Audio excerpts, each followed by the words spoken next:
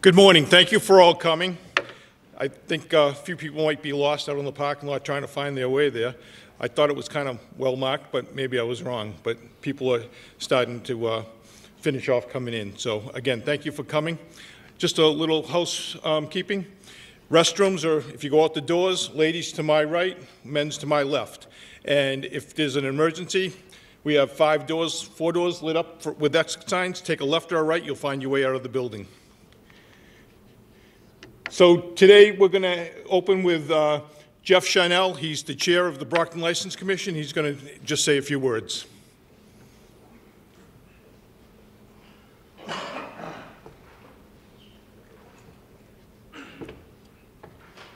Good evening, everyone. Thank you for joining us. It's always great to have the ABCC from Boston come down and try to educate us on, things that are new, things that are current, questions, concerns. But I'd like to introduce you to the local commission.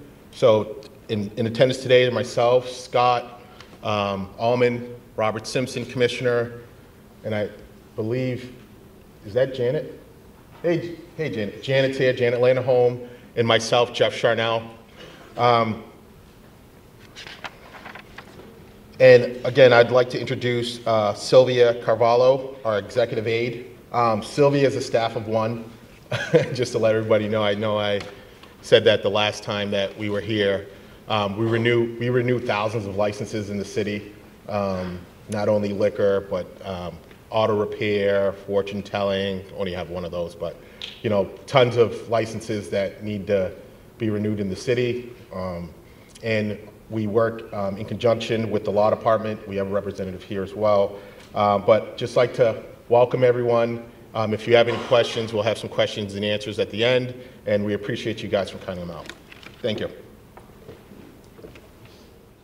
So my name is Deputy Chief Edward Williams. I'm the head of the Fire Prevention Bureau. I'll be speaking today talking about what we look for when we go in to inspect the premises. I have Bill Forty. I forgot to put his name up there as I was doing it. He's Deputy Commissioner with the Inspectional Services Department, being that of the building department that we have now. We have Sergeant Graham with the Brockton Police Department representing the license agents. I have my members of my staff here in the audience if you have any questions when we're through. We'll go over what the fire department, building department looks for, and then we'll also go over the License Commission rules for the city of Brockton that you may not be aware of. And then the ABCC has a presentation that they'll be putting on. I'd like to thank Massasoit Community College and Chief Chris Cummings for hooking us up here. Normally we have this at the War Memorial Building, but that's under renovation and not ready for us to be there yet. I'd like to thank Brockton Community Access for coming and filming this, so it will be on the BCA website, YouTube, so you can watch it again or have your employees watch it. That might be a great idea. And I'd like to thank Sylvia Carvalho for doing all the work, sending out all the invitations, and getting everybody here. So, certificate of inspections.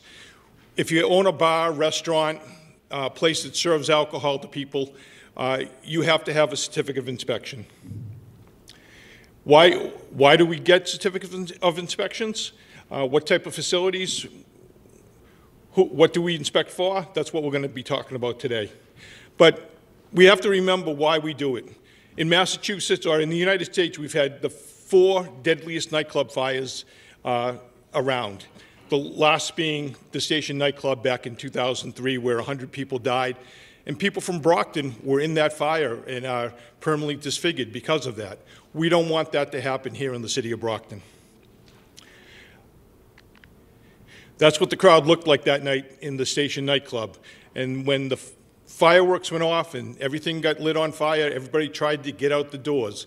They had security guards telling people they couldn't leave exits. They started piling up like cordwood at the door. It was awful. So the common issues that they have are lack of adequate egresses in the place, blocked or obstructed exits, flammable decorations, and overcrowding, all things that we want to prevent in the city. So back when that happened, the state developed a task force, and they came up with better sprinkler system laws, egress laws. We've regulated pyrotechnics more, interior finishes, training and education for everybody, new and enhanced fines for criminal penalties, and they gave us some funding back in 2003, but that has disappeared. So they added a retroactive sprinkler law. If you've been in the business for a while, you'll remember when all of a sudden you got a letter from me telling you had to sprinkle your business, or you had to drop down under 100 people occupancy. And that's become very successful. But we also look for the blocked egresses. We make sure that you have your fire protection systems maintained, no storing of flammable explosives, unpermitted use of fireworks, and we try to make sure that you don't exceed occupancy limits. Brockton's, if you go out on a Saturday night, Brockton's got a great nightlife. Up and down Main Street, all the clubs are crowded. It's pretty amazing. So one of the things they did back in 2003 is they amended the general laws, Chapter 10, Section 74. And basically what it said is you need to get a certificate of inspection co-signed by the fire department and the building department in order for you to get your license and renew your license, and you have to keep that up.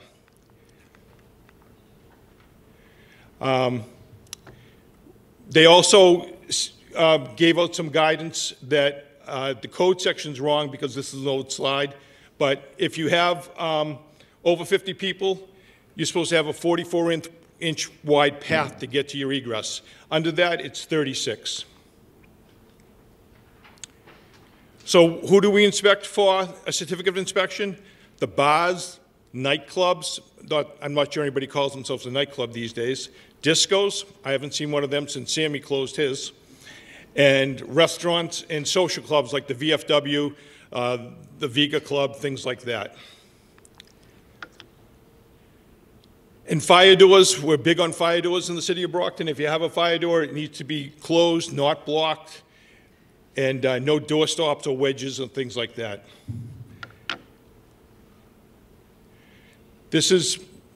We talk about this all the time. On your certificate of inspection, there's a number of people you can have in the building. That's patrons and employees. You cannot overcrowd over that, or you're subject to either civil or criminal penalties. This is a sample certificate of inspection. You'll see that right here, that's the total number of occupants. And remember, that's patrons and employees, dishwashers, people in the band, everybody, right here.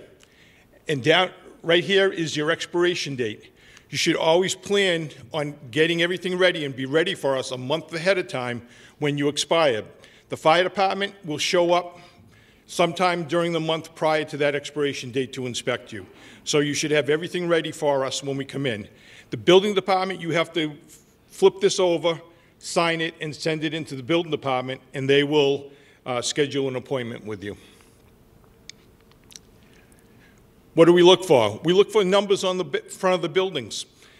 We're a busy department. If we're not here, we have mutual aid companies that come in. People need to find their numbers of the property. We always ask you to put them somewhere not on a door, because what happens when something happens, you open the door and you can't see the number. So looking for the building numbers is important to us. Maximum number of occupants in the building. This is supposed to be posted on the wall, not just on the certificate, but you're supposed to have a sign like this, telling you how many people you can be in. So if I walk in at midnight and I take a quick glance, I should be able to see that, and then we can do a head count to see if you're overcrowded or not. Crowd manager paperwork. There's probably 8 or 9 people in the city that have been told they have to perform crowd management. That's if you have over 100 people and you have loud entertainment and things like that. That's when you've been told, and I'll probably send out a letter out confirming with everybody, because we have a lot of changes to licenses, but you have to have your crowd manager paperwork filled out each and every day. It can't be mimeographed. I found one establishment, they mimeographed it and were just signing it every day. And there's things you have to go through. You have to make sure your exits are blocked, your fire alarm's working, your sprinkler's working, things like that. And then you sign off. This paperwork has to be kept on site so we can examine it at any time. And we get the excuses, oh, I took it home with me to organize it. Oh, it's in my car. No, it has to be on site when we walk in the door. So that's very important. Path of egresses. This is a typical path of egress that we run across in the city. There's a hallway. It's a great place for storage. But if in an emergency, you're not going to get out that way. So please, look at the pathways that you have and make sure that they're clear. We make sure the exit doors are working. Sometimes you go to the old doors in the back of the buildings and they haven't been used in 6 years, and you try to push it and it doesn't open. So we always make sure that the doors actually open. Or you get out back and you see that all the yard debris and everything else is piled up against it, and you can't get out the door if you tried. And remember that a path of egress needs to take you to a public way, just not into a parking lot. It can't take you into a fenced area. It has to take you outside, and you have to get to the public way. So in this case, that set of stairs has deteriorated, and people wouldn't get to the public way. It's always important, you can't have dark in your premises.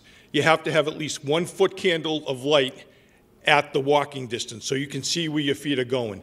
Some places we've gone into at night and it's so dark you can't see where you're going. You've got to at least have 1 foot candle down below. And that can be achieved by just putting lights in. Like, remember the old theaters? They used to have lights down low so you could see the floor. Emergency lighting. This is important. If the power goes out, these lights are supposed to come on. What happens, we find, is the power went out sometimes during the year.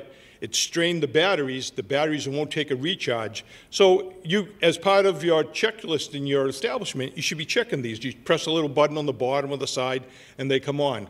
But we'll always check these also. Exit signage. We want to make sure the exits are lit so that if the power goes out or there's a smoke condition, these signs will shine bright and we'll be able to find our way to an exit. So we'll be looking at those. Fire alarm systems. If you have a fire alarm in your property, we want to make sure that it's maintained and working. So you should have an alarm company or electrician go through your system on a yearly basis and have paperwork ready for us to look to show that the system's been maintained. And we don't want to walk up and look at the panel and find out you have several troubles in the panel. That's not acceptable. Sprinkler system. We want to make sure it's been maintained in the last 12 months. Captain Tropiano's been very instrumental in checking all the systems in the city, but it's up to you to remember to get the guy there to do the check and give us the paperwork. We don't want to have to remind you. And when you get it, send it to us and we'll put it on file so we know. We run into impairments to the sprinkler system. People paint the sprinkler heads. That's a definite no-no. You can't do that. We find holes in ceilings. And how a sprinkler head works is when the heat rises to the sprinkler head, the heat affects the sprinkler head and the water starts to come out. It comes out in an umbrella fashion. If there's a hole in the ceiling, the heat will take the least path of resistance and go up above the ceiling. And you could have a rolling fire above the ceiling before the sprinkler head will ever know about it. So we always look to make sure that a ceiling area is very tight. Obstructions to discharge. If you have a head here or it's hanging down, you can't have something next to it hanging lower because it's not going to allow the water to spread out like that umbrella that you're supposed to. And then we come in and find people hanging stuff on sprinkler pipes. They take the little lights and they wrap the pipe with it. You can't have anything hanging on a sprinkler pipe. And then we always look for things that happened while we were gone in the last year. Whether it was building permittable work, taking down a wall, putting up a wall, changing your bathroom, enlarging a room, that all requires a building permit. And it also would require an application to the ABCC and the License Commission to change your premises. Any electrical work, whether it be changing an outlet, adding an outlet, new light fixtures, that is all an electrical permit requirement. Have your electrician pull a permit. They don't cost that much. You get an inspection out of it and you make sure it's safe. Electrical fires can cause a lot of problems, so you want to make sure that happens. Any plumbing work, we always know when we walk into a place and we see PVC plumbing in a place that someone did it that doesn't know what they're doing and it wasn't done by permit, because you can't have PVC in a commercial establishment. So whenever you do, you change a sink, you move a sink, you add something, make sure you get a plumbing permit for it. And gas work. If you're doing any gas work, say you have your kitchen line and you decide to put in 3 new fryer-laters, you need to get a gas permit to do that, and the gas inspector will inspect it. And that it would also require you to re-aim your fire suppression system. Speaking of fire suppression systems, these have to be maintained every 6 months. Make sure someone comes in, goes through the tanks. Sometimes the tanks lose pressure. Make sure the mechanisms work. There's little elements within the hood that will melt if there's a fire and set the system off. They have to be changed because they get so grease covered that they may not work. So every 6 months for your suppression system. And then cleaning of your kitchen, your hood. That has to be done maybe every 3 months, maybe if you're Burger King, maybe every 2 months because you do a lot of cooking. Or it could be every 6 months, or if you're a place like one of the clubs in the city that never cooks, it's once a year it has to be inspected and cleaned. So make sure that's done before we get there. And the same, they have to go up on the roof, and they have to clean the systems up on the roof and make sure that there's no problem. In the past year, we've had 2 good grease fires in hoods, and we don't like to see that happen. We also have a problem with the quality of the cleaning when the people get there. Make sure, inspect it yourself. Make sure the guy, you get your money's worth. Make sure the guy that does the cleaning actually does a decent job. Fire extinguishers, they have to be inspected on a yearly basis. The one right here, that's a K extinguisher. That should be in your kitchen. You should have these placed around your establishment with signage that says where they're supposed to be. They shouldn't be on the floor. They should be hung on a wall, but that's things we'll check.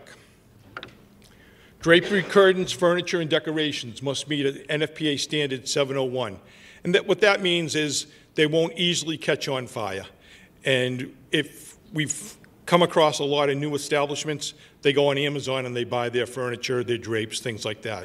When you do that, you can't get your fire certs, and we tell you you can't use your stuff. You have to be able to present us with a fire certification to make sure the stuff is safe. You don't want a very flammable curtain hanging on a window that will catch fire real fast and maybe block the exit. So that's a very important thing for us. Again, some of the fancy curtains, you never know. And then everybody likes to use candles. I'm finding more and more people are going to the battery-operated candles, which are great. You just shut them off at night. But I was actually in a restaurant last week that had real candles, which I hadn't seen in a while. If you're going to use candles, make sure that they're safe. Don't let them boil down till all the wax is gone and it becomes a bubbling liquid inside. That's when the candle vase or jar will break open and the hot liquid will go everywhere and start a fire. You're much better off with the battery ones. I would recommend it highly. If you have a patio or patio heaters and you're using propane, if you have more than 2 tanks like this on your premises, you have to be permitted for your propane. And don't store these in the building. Build yourself a little cage outside to keep them in, but we can't have propane inside the building. And this is a great book, The Killer Show. This was a book written about the Station nightclub fire, and this is by the lawyer that did it. And he tells you how he sued everybody that thought about going to the nightclub that night or had anything to do with it. And he got, I think it was over $100 million out of people without ever going into court. No trials. Everybody just donated the money because they knew they were in trouble. I forget what company it was. It was a beer company. They just advertised the program and sold beer to the place. They got sued. So if anything happens, anybody that's kind of got their fingerprints on the thing, they're going to get sued. We had a case in Brockton probably 15, 20 years ago. We unfortunately had someone die in a fire, and it didn't have the proper egresses. Well, the lawyers got a hold of it, and they sued everybody that ever did anything in that building. Guy that laid down the floor, he got sued because he didn't notice there was 2 egresses. And I spent several days in Boston in court, and it was awful seeing all these contractors be in there and paying out money because they didn't report something. So be very careful, read this book and understand this is how we look at it. Even the fire department got sued down there. They got sued because they didn't do their job. The building department got sued, they didn't do their job. It's really an eye-opener to what can happen to you. So if you can buy it on Amazon, it's like 20 bucks. Definitely get it and read it. Any questions on the fire department and building department portion of it? Bill, do you want to say anything?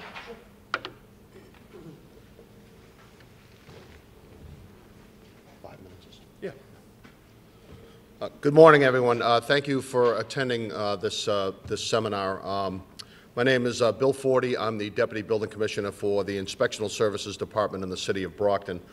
Just recently, we combined our inspectional department with the health inspection. So, assuming that most of you, excuse me, assuming that most of you serve food as part of your liquor license establishment, we're a little bit more cohesive now with our inspections, and so I would encourage you to also make sure that your food permits are up to up to date, and that your staff is trained properly. So to just kind of reiterate on Mr. Williams' presentation, by the way, great presentation. Deputy Chief Williams covered all the basics. I think it's important to know that code enforcement and code compliance is a buy-in, okay? It requires as much cooperation on your side as it does ours. We're the code officials. We enforce. But more importantly, I think that you all really need to understand the huge responsibility that goes with serving alcohol. Essentially, when someone comes into your establishment, you're taking their life in your hands. You are responsible. You're the responsible party who's providing the entertainment. And I can't think of any one of us here that doesn't want a business to prosper and to make it in the city and be able to have people come out and enjoy. I enjoy going out to a nice show, and I enjoy going out to dinner, and I'm always fascinated by places that are run and managed correctly. But more importantly, I think it's imperative for you to know that people's lives are in your hands. When we go out and do our yearly inspection, everything looks nice, everything's cleaned up, the boxes are all taken care of, and there's no blocked means of egress, and you've had your certificate issued and everything as well. But really, that's where the work begins.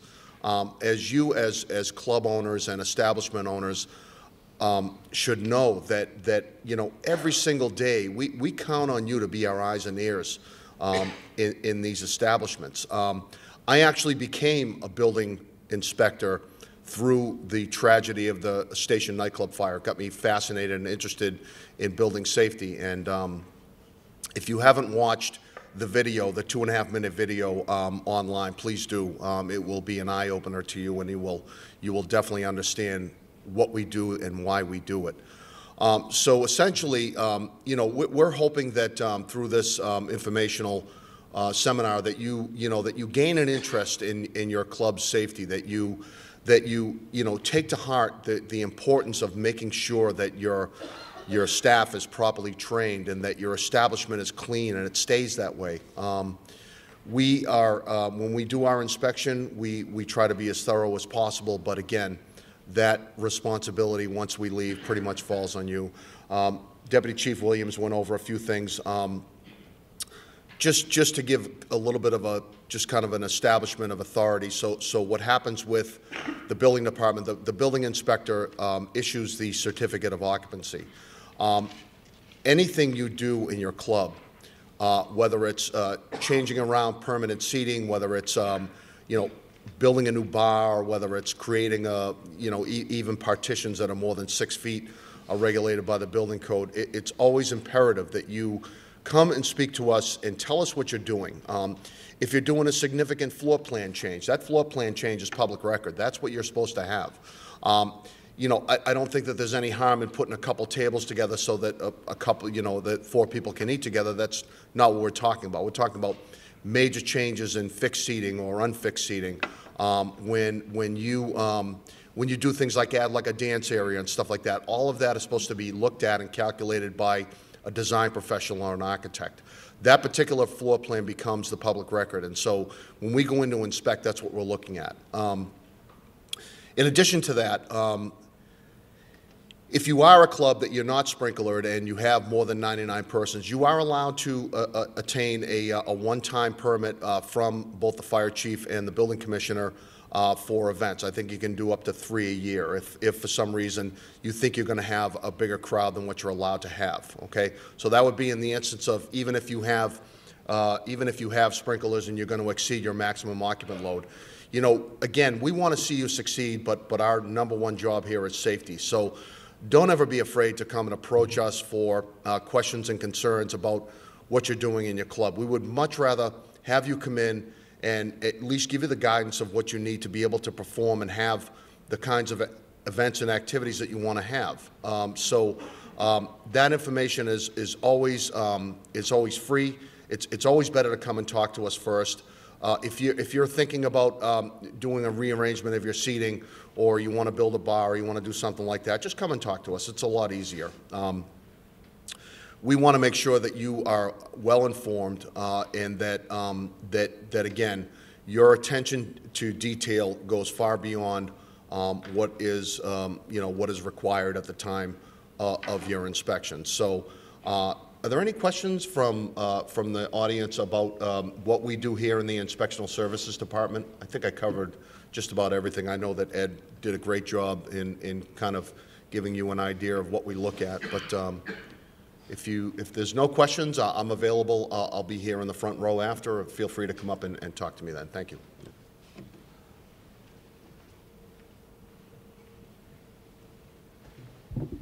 Thank you, Bill. So the next part that I'm going to go over is the Brockton License Commission has rules and policies that have to be followed. And we've got a lot of new establishments, new management in these establishments, so we thought it was important to go over these. So if you go on the Brockton License Commission, City of Brockton website, the License Commission page, over on the right-hand side, you'll see license rules for general on-premises, that's a bar room, restaurants, package stores, hotels, clubs. Go online, print this out, they're only a few pages long, and read them and understand them. I'm going to go briefly over them, but it's always important to have them in. And again, have your employees or whoever you're having promote events at your club read this stuff, because it's very important. It's only 3 pages long, well worth the read. So number one, any license holder that wants to close their business for more than 48 hours is supposed to notify the License Commission in writing. And I know that's happened once in the past year that I'm aware of, but if you're going to permanently close your business for 48 hours, say you're sick and you're not going to be able to open up, you're a one-man operation, just put an email into the License Commission, document that you closed, and you'll meet the requirements. So this is more technical stuff, but the licensee can't contract bills under the license without certain provisions. Corporate managers must not be changed until the License Commission approves such changes. So if you have a corporation and you get mad at one person and you want to replace them, you got to get the License Commission approval. Assignment of stock, read that about that. Licensee shall notify the License Commission of any bankruptcy proceedings that may affect the license or any other court proceedings that may affect the status of the holder. So if God forbid you get into legal trouble, just let them know that you have a problem so they can be aware of it. So there shall be no disorder, disturbance, indecency, prostitution, lewdness on the licensed premises or any other premises connected therewith by any interior communication, gambling, any sort, except those games of chance authorized by the legislature or local licensing authorities shall be permitted on the premises. So I'm going to leave that one alone. Las Vegas nights, they were very popular 25 years ago. There's a few of them around now, but if you want to have a Las Vegas night, talk to Sylvia and she'll tell you how to go through the process. So if you're a restaurant or a bar, all alcohol beverages must be sold opened and consumed on premises. You can't give a guy a six-pack of beer to walk out the door, or you can't give him a bottle to open up later. It has to be open for them, and they have to consume it on the premises. No licensee shall keep, store, or sell alcohol beverages in any part of the premises not specified on the license. Your license is very specific for the building you're in, or if you're in a building with multiple tenants, it will describe the premises you're in. Don't take over the space next door and make that your storage area, because that's not on your license. So it would behoove everybody here to go back and see what your licensed premises are, because we find people expanding their business without getting permission of the License Commission. So go back and see what the boundaries of your license are and make sure they're correct. So this says the last drink must be served before the closing hour. All glasses and bottles must be cleared from the table about 15 minutes after the closing hour. All customers must have left the premises 30 minutes after the closing hour.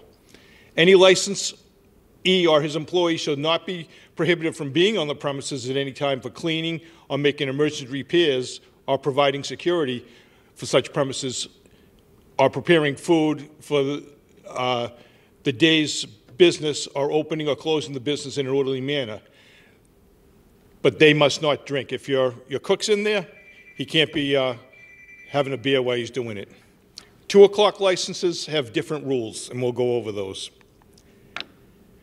The licensed premise shall be subject to inspection by duly authorized agents of the Brockton License Commission and Brockton License Commissioners. No physical renovation shall be made unless a plan is submitted and approved by the License Commission. Again, if you're going to change walls, build rooms, you need to go to the ABCC and you need to go to the License Commission for approval. And then you get the building permit after that. My office reviews building permits, and if I see something come in for a licensed premises, we won't approve it until we know that you've got the okay of the city and the state to do it. Just want to make sure I got that right. Yep, okay. So this is actually a general law, but we talked about it. You have to have 1-foot candle lighting in the place at all times so people can see. You can't have that pitch blackness that you have to feel your way around. Very unsafe. No employee or entertainer shall solicit or induce a patron into purchasing alcohol or non-alcoholic beverages for them or any other person. I'm not sure how you do that, but I have my ideas. A current list of employees shall be available upon the request of authorized agents of the License Commission or License Commissioners. I'm willing to bet 90% of you don't have a list of your employees available. You'd have to make it up. So when you go back, make one up, leave it on your desk in case someone asks. And no alcoholic beverages shall be sold for a fee less than the actual cost of the beverage to the licensee. So just bear that in mind when you're trying to run specials and things like that. An admission charge shall not be credited towards the purchase price of any alcohol beverage. And I recently saw an ad for an establishment in Brockton where if you bought 2 tickets, you got X number of bottles, and I don't believe that's acceptable. No licensee shall make any distinctions, discrimination, or restrictions on account of race, color, religious creed, national origin, sex, or ancestry relative to the admission or treatment of any person. So what that means is ladies get in free before 11 o'clock. You can't discriminate between the men and the women. If you let the ladies in for free, the men have to get in for free. Ladies free all night. The guys have to be free all night. These are all segments of social media ads for establishments here in the city of Brockton. So it's happening in the city of Brockton, but you're breaking the rules of the License Commission. So please take heed, and I know a lot of people have promoters that do their social media stuff. Talk to them, make sure they don't put this type of thing into your ads. All licenses and building certificates shall be posted in a conspicuous place on the premises, available at all times to the proper authorities. That doesn't mean, conspicuous doesn't mean in a back room behind two closed doors. Put them right up front. This is actually, I took this picture down in Middleborough in an establishment. They've got their certificate of inspection, they've got their alcoholic license, and then I think those were food safe permits they had up there. But they had it all right in the foyer as you walked in, so you could see everything. Any police or agents' complaints or reports will be kept on file until it's disposed of by the commission. If you violate a rule of the commission, you can be brought in on that violation, and the commissioners can make a decision whether you did violate and what the punishment could be, or whether you're innocent. No devices or electronic equipment shall be utilized by any licensed premises for the purpose of signaling employees that agents of the licensed authorities are there. So if the license commission, the fire department, or somebody walks in the front door, a guy can't get on his radio and say, hey, the fire department's here, the police department's here, clean up your act. That actually used to happen to me at the Brockton Hospital. They'd give a code out in the whole hospital to warn that we were there because we had some issues. They didn't know my wife was working there, and I knew the code. So, patrons are not permitted to bring alcoholic beverages on the premises for their own consumption. You know, if you don't serve something and they want to bring it in, that can't happen. And the license is subject to suspension, revocation, or forfeiture for the breach of any of its conditions or regulations on which the license has notice, or any law of the Commonwealth. So if you break the rules, break a rule of the Commonwealth, they can take action against your license. No advertising matter, screens, curtains, petitions, or other obstructions can block your windows. That's basically what it says. If you have a window in the front of your business and it's under, say, 6 feet and you can see in it, you can't tint it so you can't see in it, you can't put curtains across it so you can't see in it, that's a violation of the rules. The police officer standing outside the premises needs to be able to look into the premises and see what's going on. And all doors and windows shall remain closed at all times from 12 to noon. Sometimes you go by and you see, and this isn't really the new restaurants, but this goes back to the old bars where, you know, 1 o'clock in the morning it was hot, 1 o'clock in the afternoon it was hot, they didn't want to put the air conditioning on, so they left the door open. Can't be open after noontime. Plus, I believe it becomes a Board of Health issue if you have your door open and you're serving food. You have to have at least a screen door. So this was a policy put in back in 2011 for the 2 o'clock license holders. And it's no patrons are allowed admittance after 1 o'clock. So if you have a 2 o'clock close, nobody can walk in the door after 1 o'clock. Not 1:01, not 1:02. 1 o'clock is the last time they can walk in the door. Any patron leaving the establishment to go out and have a cigarette, they're gone. They can't get back in after 1 o'clock, no matter what. Entertainment must cease at 1:30, and the last call must be made at 1:45. If you violate it, it's an automatic 1 hour rollback of your closing hour, as well as any other sanctions that they deem appropriate. So if you've got the 2 o'clock license, can't let anybody in after 1 o'clock, the entertainment stops at 1:30, and the last call is at 1:45. That's very important because we have a lot of 2 o'clock licenses out there, and I have a gut feeling that they don't realize that this is actually a rule of the License Commission. So please be aware of this if you have a 2 o'clock. Club licenses. Club licenses are for the members of the club. And we've had a couple of issues where the club hires someone to manage the premises. And then that person decides that it's now going to be a function hall open to everybody. It can't be. It needs to be at least sanctioned by a club member. He has to sign off and say he's sponsoring that event. So read this, understand it, talk to your attorneys about it. You may want to just apply for a general on-premises or a restaurant license rather than have the club license. Maybe a little bit more money, but you can do more things with your establishment. Remember, if something goes wrong and the lawyers get a hold of it and you've done something wrong against your license, it's going to come back at you. So try to do the right thing. Back in 2014, the License Commission made a policy on video surveillance requirements. Any holder of a restaurant license somewhere where you serve alcohol that's opened after midnight shall install and maintain security cameras which shall monitor and record the interior entrances and exits of the licensed establishment used by the general public, to include 50 feet from all exterior entrances and exits to the licensed establishment used by the general public. So you have to have cameras inside, outside, and around the building to make sure that people are safe. The security cameras shall be operational 24 hours a day, 7 days a week, and the recordings made available to sworn officers of the Brockton Police Department, the License Commission agents, code enforcement officers, or state and federal officials, or any and all investigators of activities at the licensed establishment or the surrounding areas to aid the investigation of criminal activity and license violations occurring to the establishment or within the surrounding neighborhood. I know that the police department have solved assaults, murders. I've solved an arson case using these cameras. It's a great tool, but it's also a safety factor for you guys because, video tells it all. People can't make up stories about what happened. I think this protects you more than it hurts you. So please make sure your cameras are in operation at all times. And this basically says that the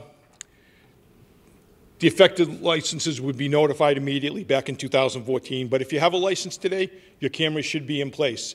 And I talked to Lieutenant Farrell, who's the new commander of the Detective Bureau, and he's going to start checking licenses and make sure the cameras are in fact working. And this basically says your storage on your camera system has to be 14 days. This was 10 years ago. Most camera systems now store for 30 days, but at least you have to have a camera system that stores for 14 days. That gives time for the smoke to clear and realize there's a problem and someone get there, to get in touch with you to take a look at the cameras. The penalties for this: first offense is a written warning. Second offense is automatic rollback of 2 hours for 7 days. And then third offense is 2 hours for 15 days.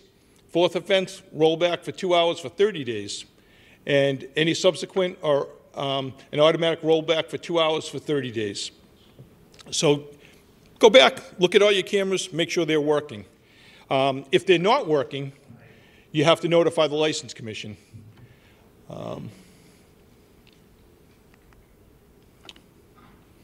Okay, this goes, so that's for the cameras, but if your camera system's not working, you have to notify the License Commission and then get it repaired in 48 hours. I think that's how I remember the law.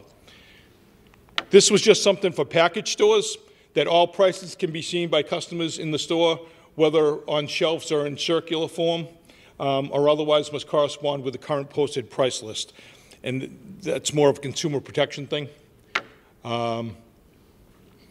And again, this is package stores. No alcoholic beverage shall be consumed on the premises except during wine or malt beverage tasting, held in accordance with the terms and conditions of the regulations. And there's rules for wine and malt beverage tasting. We had one this week at some guys from Brockton made a new liquor, and they had a wine and beer tasting up at Westgate. So you can do it, you just have to follow the rules. And that's more on the wine and malt beverage tastings. Any questions on the License Commission rules? I like it. All right, so we're going to move on to the ABC presentation. I have to go up and change slides, so I'll give you to Ralph Sacramone with the ABCC. Thank you, Chief Williams. Well, good morning, everyone. I want to thank everybody on behalf of the ABC Commission, Chairman Gene Larizio, and myself, Ralph Sacramone. I'm the Executive Director. We thank you for everyone coming today. You take time out of your busy schedule, and we want to talk today about compliance. As you know, 2 years ago, we introduced this program to the City of Brockton. It's been very, very successful. So I would like everyone to understand today we're here for you. And what we're going to tell you today is how to keep yourself out of trouble.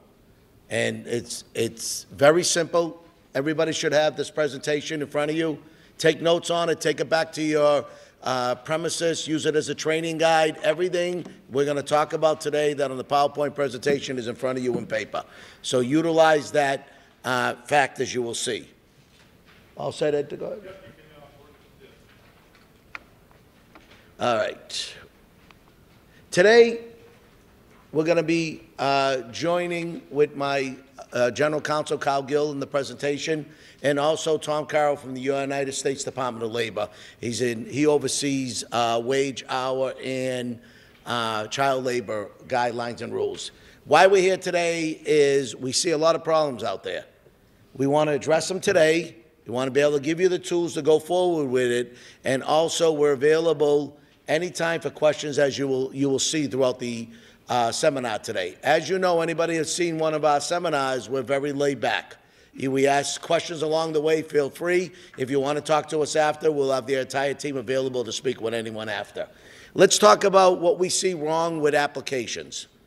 All right, once you are approved at the local licensing authority, then the application is sent to the ABC. It is vetted at the ABC. The ABC three-member commission votes on that application. Once they approve it, it is sent back to the city of Brockton. At that point in time, Sylvia with the city of Brockton will issue you a hard copy license. Anything from that point on that you change on your license, from the description of premises to the operating hours to officer director changes, LLC manager changes, along with a change of manager, all of that must be approved by the Brockton board and the ABC. Remember, a license is a privilege. It's not a guarantee. Along with this privilege comes rules and guidelines you need to follow. So what we have on this first slide, these are the common mistakes people make. Starting off with change of ownership. All right? You might have a partner, your partner decides to leave, you take in another partner. All right? There's nothing wrong with that as long as that partner gets approved by the Brockton board and the ABC. Why do we say that? Because there are statutory disqualifications for people who have felonies. All right? They are disqualified from holding the license. It's required under the law, mandated, that we check character and fitness of any owner. Anyone from a 1/10 percentage to 100%, we vet the same way. So it's very, very important for that to happen. Also, you cannot give authority to this person to make decisions until they've been approved and vetted by the local board and the ABC. That's the most, that is one of the top items we see all the time. Second of all, is if you are transferring your license with a change of ownership, you are responsible for everything that goes on that premises until Sylvia hands the new owner the actual hard copy license. So when you do a transfer, this is what we see a lot happening. I am transferring to Ed Williams. Ed comes in, takes over my facility right away. He submits an application. He starts running the day-to-day affairs, making the profits, selling the alcohol, ordering the alcohol. That's a violation because that Ed has not been approved as the official owner through the transfer process of ownership. So if I am the last approved licensee and I'm selling it, I have to run it until the approval goes through the three-step approval process. City of Brockton, the ABC, and then Brockton will hand you an actual hard copy license. You are responsible for everything that goes on until, if you are the seller, until that a license is approved. So if someone leaves there intoxicated and gets in a car accident, hurts himself or hurts someone else, they're not going after the new owner because the new owner hasn't been approved yet. They're going after you as the seller. So you must maintain control at all times until the transfer has been approved. And how do you know the transfer is approved? You will have a hard copy of a license with the buyer's name on it, the buyer's entity name. Any questions on that? Moving on to the next point, transfer of stock, issuance of stock or new stockholders. We covered that briefly in this. If you're bringing anybody on as an investor or a stockholder, file the application. We have it very streamlined on it. It's only a 4 or 5 page application. All the requirements are set forth in a checklist and everything that you will need. That new person that you're bringing on board, all right, has no authority to do anything until they are vetted through the 3-step process. Does everybody understand that? Going on to the next one, change a name or change a DBA. Now, the only reason we tell you this right now, if it's Sacramone's Pub and Grill, Inc., all right, and you want to change it to Sacramone's Pub and Grill, LLC, you have to file a change of name corporation, all right? You have to file that application. It's you're actually changing the type of business you have, and you're changing the name of it. And why is this very important? I'll tell you why. is when it comes time to do a transfer of license, all right, what the ABC and the local board's going to be looking for is tax releases on the last approved entity. So if you want to change your name and you've been paying taxes under a new name and you have never got that approved by the Brockton board or the ABC, you're going to have a problem when it comes to the when the ABC and Brockton board review this license, because it's required by law under under Chapter 62C that all debt must be satisfied before the transfer can take place. So this happens a lot with clubs. All right, fraternal organizations, they change their names, and then when it comes time for them to change their officers and directors, or they're trying to extend the premises, we ask for a tax release from the Department of Revenue, Department of Employment. It comes in under another name. All right, so that leads to a violation because you did not get approval from the ABC, the Secretary of State, and the Brockton board to change it. So that's important on changing names and DBAs, that you make sure you get approval on them. The good thing about the DBA, there's no charge to change that name. On a DBA, it's a very simple thing. If you want to change from Sully's Pub, all right, and you want to change it to another name, it's very simple. There's an application online. You fill it all out. You present it to the board. You go to the city clerk's office. You get a new business certificate with the DBA on it. You are completed on it. Local board approves it. The ABC approves it. The new name goes into play. So it's important. We see a lot of these. This leads to a violation. We don't want to see that happen to you. Next thing, change of office, directors, trustees. That happens a lot. Same thing with clubs. Every year you have a new vote of officers and directors. You have to file an application every year on that, because once they get approved from the local board and from the ABC, those people have the right to make decisions at the premises.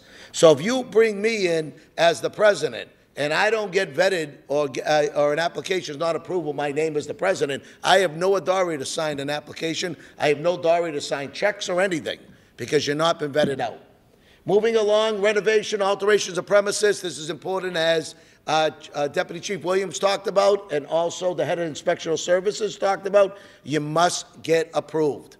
And I tell everybody in advance, before you decide to go and remodel, go talk to the building department. Tell them what you're going to do. Tell them what it is. They'll work you through the process. All right? And when I talk about the process, we're talking about the process of getting the formal construction plans approved, making sure that you're in line with all of the guidelines from the fire department, building department, inspectional services. Get all that in advance. Once you have that, the process will move very slowly. We'll very, very slowly do the application process. And what I mean by slowly is the local board's they're gonna take that application, they're gonna ask you all these questions that I just stated about now. Did you go to the building department? Did you get all this done? Do you have plans on this laid out? Architectural plans. Everything you will need, you wanna have that in advance. When it goes to the local board, all right, once they approve it, it comes to the ABC, we're gonna look for all that. We're gonna look for the plans, we're gonna make sure they're in compliance to any type of alteration of premises guidelines, and then we come and do an on-site to make sure what you are saying is what is happening on these plans. Now, if you're building a hotel, you're building a building, we also do pre-construction approval. We know it's tough, we will not see the overall finished product, but we will approve according to pre-construction. But the liquor license will not be issued until the inspectional services, building department, and fire safety sign off for you to take possession of the license. Yes? So it sounds to me like you're requiring that the building permit be issued first, right? We're not requiring it, but a lot of boards do. A lot of boards want the building permit issued first. The other time is some municipalities let the application go through because they won't start construction until the ABC and the local board approve it at that point. So it's an option of the boards, whatever you want to do, or the building departments. And just to be clear, if you do acquire a building permit through both fire and building, you still are subject to approval from the ABCC and the Liquor Commission. And if you proceed with construction, you're doing it at risk. Just so you know. Yep, absolutely. And you don't want to have all the construction all done, and then you go to the building department, and then what do you have? You have to take it all down, because they're not going to take it upon your goodwill saying, oh yeah, the electrical was done right, the plumbing was done right. It's not going to happen that way. So we've seen a lot of tear outs happen along the way. So you want to make sure you're on top of it. Next thing, moving down, change of manager. I want to clear a fallacy that's out there. All right, if a manager somehow decides to quit, or you have to let them go, or they decide to move on to another venture, that license does not shut down. Does everybody understand that? We get calls all the time from a disgruntled employee saying, I'm no longer the manager, go down there and close them down. It doesn't work that way. A licensed manager cannot hold the licensed premises hostage. Everybody understand that? So, what we're asking for is communication. So if at the last minute somebody walks out, or so we have people that are deceased or suddenly pass away, we don't want to jeopardize the business. We don't want you to have to shut down, because you shut down, you're going to lose your staff, and never mind the monetary acknowledgement you're going to see out of that. What we're saying is this. If you have to dismiss a manager, or the manager decides to quit, you want to communicate immediately with the local board. You want to say, listen, Ralph Sacamone is no longer the manager. We're actively looking to get a manager in. Any officer, director, stockholder, LLC manager or member can assume that role temporarily till you find someone. Now the communication starts. That's the key. Now, when we say ample time, some people can do it in 14 days. Some people can do it in 30 days. We're not talking about a year. Places cannot run for a year without a manager. We're talking about do your due diligence and get it in. There's a lot of violations we see. My ABC investigators walk into a place at 9 o'clock at night, ask to see the manager. This person comes up to them, says, I'm the manager. Everything is electronic now. My investigators go and look in and says, Ralph Sacamone, you're not the manager. All right, the manager is Ed Williams. Well, Ed hasn't been here for 2 years. Okay, the red flag goes up. So who's been running the facility for 2 years? Well, I've been. You've never been approved. That's a violation. We don't want to see that happen. Does everybody understand that? And remember, you're not held hostage if you are an owner. You can assume the role, but you want to communicate it immediately with the Brockton board. Change of hours, what you apply for is the only hours you can operate. So if you're applied to work from Monday through Saturday and you close on Sundays, then business is good and you decide on Sunday you want to open, you have to get permission from the local board. You have to go in and say, file an application to open on Sunday and get approved on the hours. All right? You can just not take it upon yourself. Now, when we talk about licensees have 7 days a week, they're open from noontime till 2 o'clock in the morning, or noontime to 1 a.m., those are your hours of operation. You should be operating those hours. Now, if it's a bad snowstorm, okay, and the weather's bad or whatever's going on, you decide to close early, we're not talking about that. We're talking about people that approve 7 days a week and decide only to operate Thursday, Friday, Saturday, Sunday. That's a violation. And if you want to only operate Thursday, Friday, Saturday, and Sunday, you have to do a change of hours, bring it to the local board, and it's up to their discretion if they're going to allow you. Because they're not going to give up a 7-day license for a 7-day liquor, all alcohol license for someone to operate 3 days a week. They may say there's no public need for you to operate 3 days a week. So it's important that any type of change of hours, you go in and file them. Now, one good thing about the change of hours, it's expedited. As soon as the local board approves them, you can go in effect right away. You don't have to wait for an approval from the ABC. The local board sends it to us. We acknowledge it right away. It goes right in the file. So when my investigators come in, they understand that you used to close at 1, now you're allowed to open to 2. All of that isn't changed. The local board will issue you an amended hard copy license with your new hours on it. Does everybody understand on it? We made it as simple as possible for you to do. And the last thing is change of location. All right? This goes along with alteration of premises. Your business is doing good. You're at 3 Main Street. You want to expand to 5 Main Street, which is next door, and do an alteration of premises. That's great. We like to see people be prosper, but you cannot move in until you cannot expand and go into 5 Main Street from 3 Main Street until you do the due diligence. You're talking about getting your building permits. You're getting approval at the local board, the ABC approval. Upon you getting that application, that hard copy license, then you can move in to that new premises. Everybody understand that? We run into this all the time with violations, is that people go through the first step. They go bring all the permits and everything to the local board. The local board approves it. The next night they're serving over there. It doesn't work that way. You have to go through the 3-step. We send out an investigator. An investigator will review that premises and make sure that it's in compliance to our extension guidelines. Also, the same thing goes for outdoor seating. all right? You get approved at the local board, you get approved by the ABC. Once the local board issues you the amended license, that means all the certificates are in fire safety, building department is all there, the local board will issue the amended license, then you have authority to serve alcohol outside. Now, can you go, a lot of people go and do the construction ahead of time, they get outside seating all ready to go, they go to the local board and they ask for the ability to serve alcohol, you go through the three-step process and everything. In the meantime, you can ask for permission from the local board if you just want to serve food out there. That'll be under your common vic license. If you want to start serving food out there, that's okay, but alcohol cannot happen until the three-step approval is done. Any questions? Those are the most common mistakes we see at all times. All right, so we don't want you seeing you get in trouble. All of this is based on it. We're going to show you in a few minutes on the website where you can find all these applications and make it very simple for you. Any questions? I got one. Yes. This change of manager, right? What if you can't find anybody? Then you become the manager. Yeah, but I am the manager, but I want to get out. What if you can't find anybody? Well- They're all felons. What happens? It looks like you can't leave then. No, but the answer is, I know that there is a shortage of staff, and we understand that. Yeah. Yeah. But remember, a license is a privilege and responsibility. Responsibility is, once you take upon that license, you have to make sure there's a manager in place. So I don't know what to tell you, like how long you would stay there, but you would want to communicate immediately to the board if your manager left and you're actively seeking someone. Now since October, but it's still on my name. I don't know what to tell you, but we're just telling you to create the communication. So you're acting manager right now? Well, I didn't think I was nothing right now. I heard you talk. Yeah. So, But it's still in my name.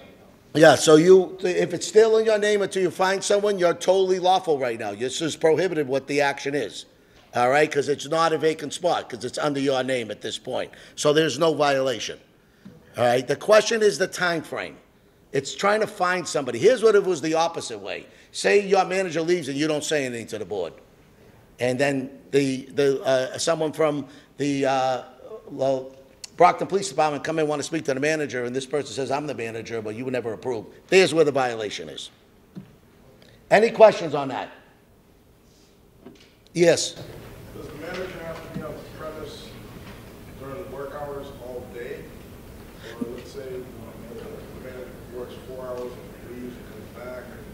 All right, the question was, does the manager have to be on the premises all day? No, it's impossible for that to happen. So if you're open from 12 to 12 or 11 a.m. to 1 in the morning, the person does not have to be there. A majority of the time, the person should. All right, he should be running the day-to-day affairs. But if the manager is going to take off, just say Monday and then work Tuesday through Saturday or Tuesday through Sunday, that's permissible. Can you appoint an assistant manager? Internally, you can, but you don't need to inform the local board on the. You don't need approval for assistant manager. You could take that upon yourself.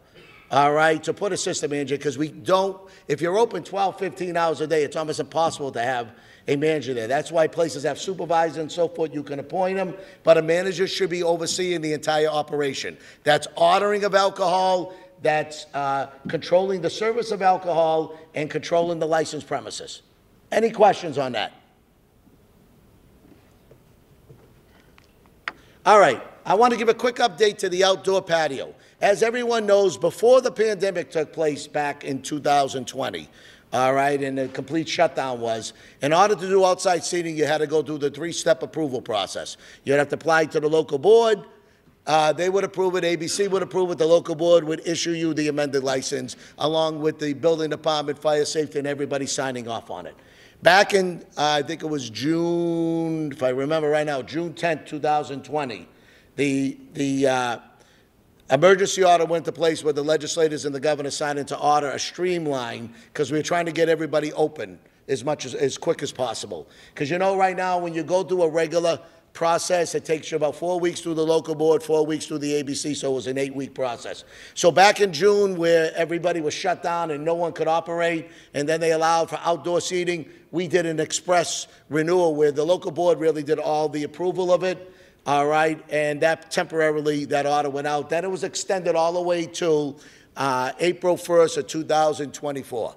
Now, there are two, just to give you an update, there are two bills pending up there right now. One to extend it for another year, because cities and towns, especially towns, need to work out a lot of problems. They only meet once a year, so they have to work out ADA problems, they have to work out water, runoff problems, and all of that. So they have extended over a period of time. Now there is one out there to permanently approve the process. All right, so I don't know which one is going to move forward. It's a short period of time right now between now and April 1st. I would most likely say you will see, the worst of all would be an extension of this order for another year. The best would be that the governor's office and legislators will approve a permanent outdoor seating moving forward in the process. But one key thing to remember, you must control the premises. So as soon as people get outside, you want to talk about it, the area is delineated so people know where they can consume the alcohol and where they cannot. That's why we require fencing, or we require planters, bushes, chains, whatever way you do it, and it's up to you to control it. You still need to meet the fire and inspectional services guidelines for exits and entrances. Everybody understand that? You can't box anybody in with Jersey barriers and there's no way to get out if there is an emergency. So you still got to make sure you work with your police department, fire department, and inspectional services to control that premises. Now, a lot of these outdoor seatings are in neighborhoods. So local boards put additional conditions on the license that you may not be able to stay open to 2 o'clock outside. They control up to 11 p.m., all right, because you do not want to affect, your license does not want to affect the neighborhood's environment. So all these rules that stay into effect. And remember, it's up to you to control the premises. Now, some cities and towns have granted permission for licensees to walk over sidewalks with alcohol to like a grass area out in front of their facility, or a grass area connected to their facility, but they needed to walk on public space. They granted permission on that for the employee to carry alcohol through that sidewalk area or that public space to a private spot or a public land that they're allowing you to be on. Remember the rules now. Whatever you've been approved for, it's saying employees are the only ones that can transport over. Customers cannot. Once customers get it, they have to consume that alcohol in the outside area. Any questions at all on this? Just wanted to add a comment to Ralph. The city of Brockton does not have an outdoor dining ordinance per se. Okay. If you have private property and you want to establish an outdoor seating requirement, of course, first it would have to go through the licensing commission, but also too is it would be requirements of the site plan. And if you had, let's say you had enough, area in your property to be able to do it, then again, that would require a building permit and would have to go through all these. Chief? If we have a business in town, or I'll use my union hall, for example. We have a liquor license for the union hall, and we want to hold a motorcycle run. We can get a one-day permit, even though we have a liquor license in the building, we can get a one-day permit to have a function in the parking lot. Is that correct? That is correct. So just so if anybody in here is, say for instance you have this premises is licensed right now, but we want to do a big Oktoberfest or a Halloween run with motorcycles, or you want to have a big event set outside with tents and everything like that, you can get a one-day license for that event. You go to the local board. It's up to their discretion if they're going to allow it. If they feel there's a public need for that, you will get approved by the local board. But one thing to remember, it's treated as a separate licensed premises. You cannot take alcohol from the inside and bring it outside. So if you're drinking inside, you have to have security in place to stop people from leaving inside with alcohol to outside. And the exact same rule goes for outside. So if outside you're doing a beer festival, all that beer is sold and maintained in that area. It's up to you to control it. All right, because if there ends up an issue where the police are summoned in and it is alcohol outside the area, you're responsible. Any questions on that? Yes. You just stated that there's two bills that are under consideration right now. One essentially to extend the temporary and one for more permanent, correct? Yep. Because of the temporary that was issued starting with coronavirus in 2020, if a business had it in 2020, 21, 22, I know the governor issued the order in 23 to extend it up until April of this year. I know you said that at the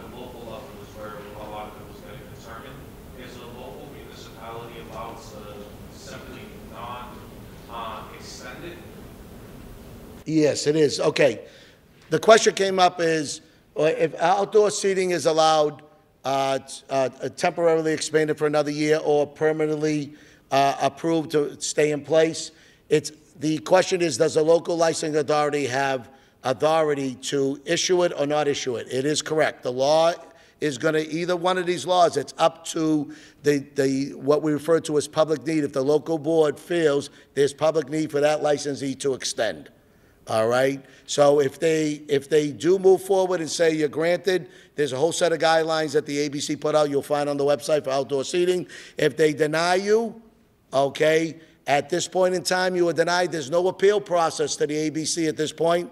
Under the temporary order, will there be one, the final order? I don't know if that's going to be in it, but right now it's full jurisdiction of the local board to allow the temporary order to move forward. So even if you were approved prior, and even for the 2023 up until now, April 2024, I know it's only a couple more weeks, the local board or the local level can choose to not approve it for that time span? Yeah, correct. Yes, it's full discretion. It's full discretion of the local municipality on that. Someone else, I saw a hand up over here. Yes. So this covers alcohol outdoors.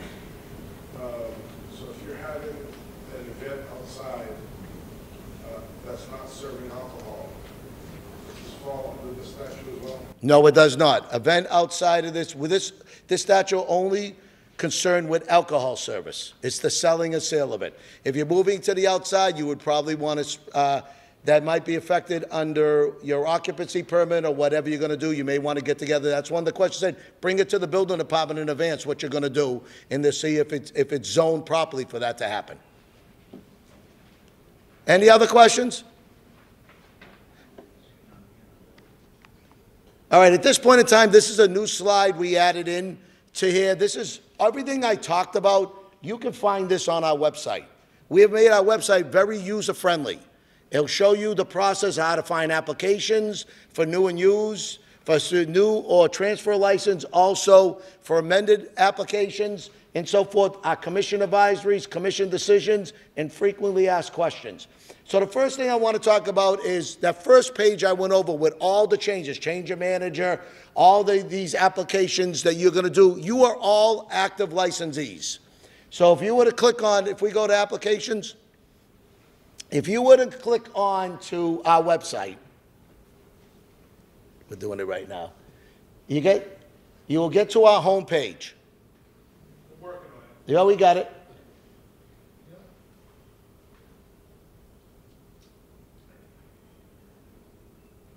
Here we go. Here's our home page. You will page down till you see this bar. What would you like to do? It gives you two choices here involved with licensing. One is alcoholic beverage state license. Nobody here is a state license holder unless you are a farmer, winery, brewery, or distillery. All right?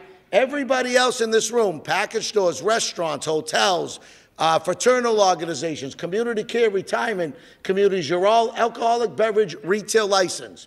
You will click onto that box, and it gives you two choices here to do. You're going to apply for a new or transfer license, or what everybody will select here is amend your license. When you click onto it, it gives you a list of all those things I talked about. And what's great about this right here, every one of these you click on, it will give you all the requirements. It's a full checklist where you will basically find everything you will need to be successful. So if you click on a change of manager, it tells you all the description, what you need. You click onto that, it's the actual application. All the documents, everything right down the line. How do you apply for a fee? Here's the checklist, everything. We make it successful for you. Here's where we find that people drop the ball. They don't read the checklist. They bring something to Sylvia and it's incomplete.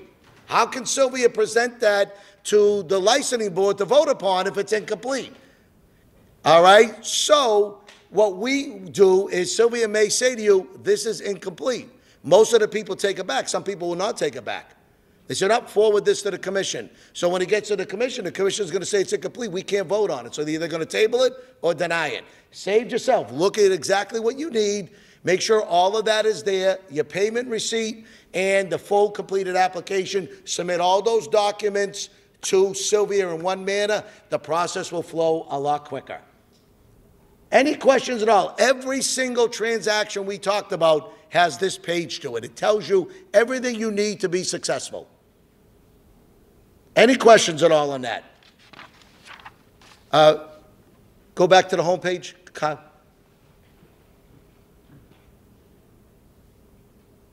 All right, on our homepage, you page down, another great tool we have over here is frequently asked questions. ABC has put them in 12 different languages. If you click on it, you see every type of language there. This is a great training tool. Utilize it. Everything you can think about, from an on-premise license to a package store to a farmer, winery, brewery, distillery, all of that is in there, every single question. Because what we have found is this.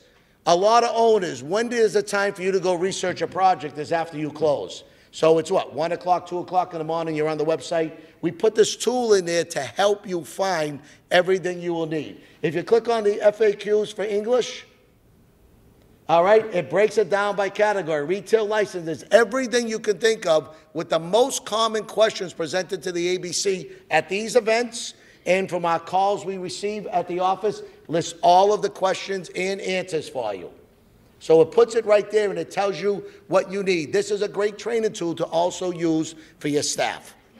All right, when someone's arguing with you about, oh, you can do this, you can do that, all you got to do is take it right to the question. The answer's right there. Any questions on the frequently asked questions?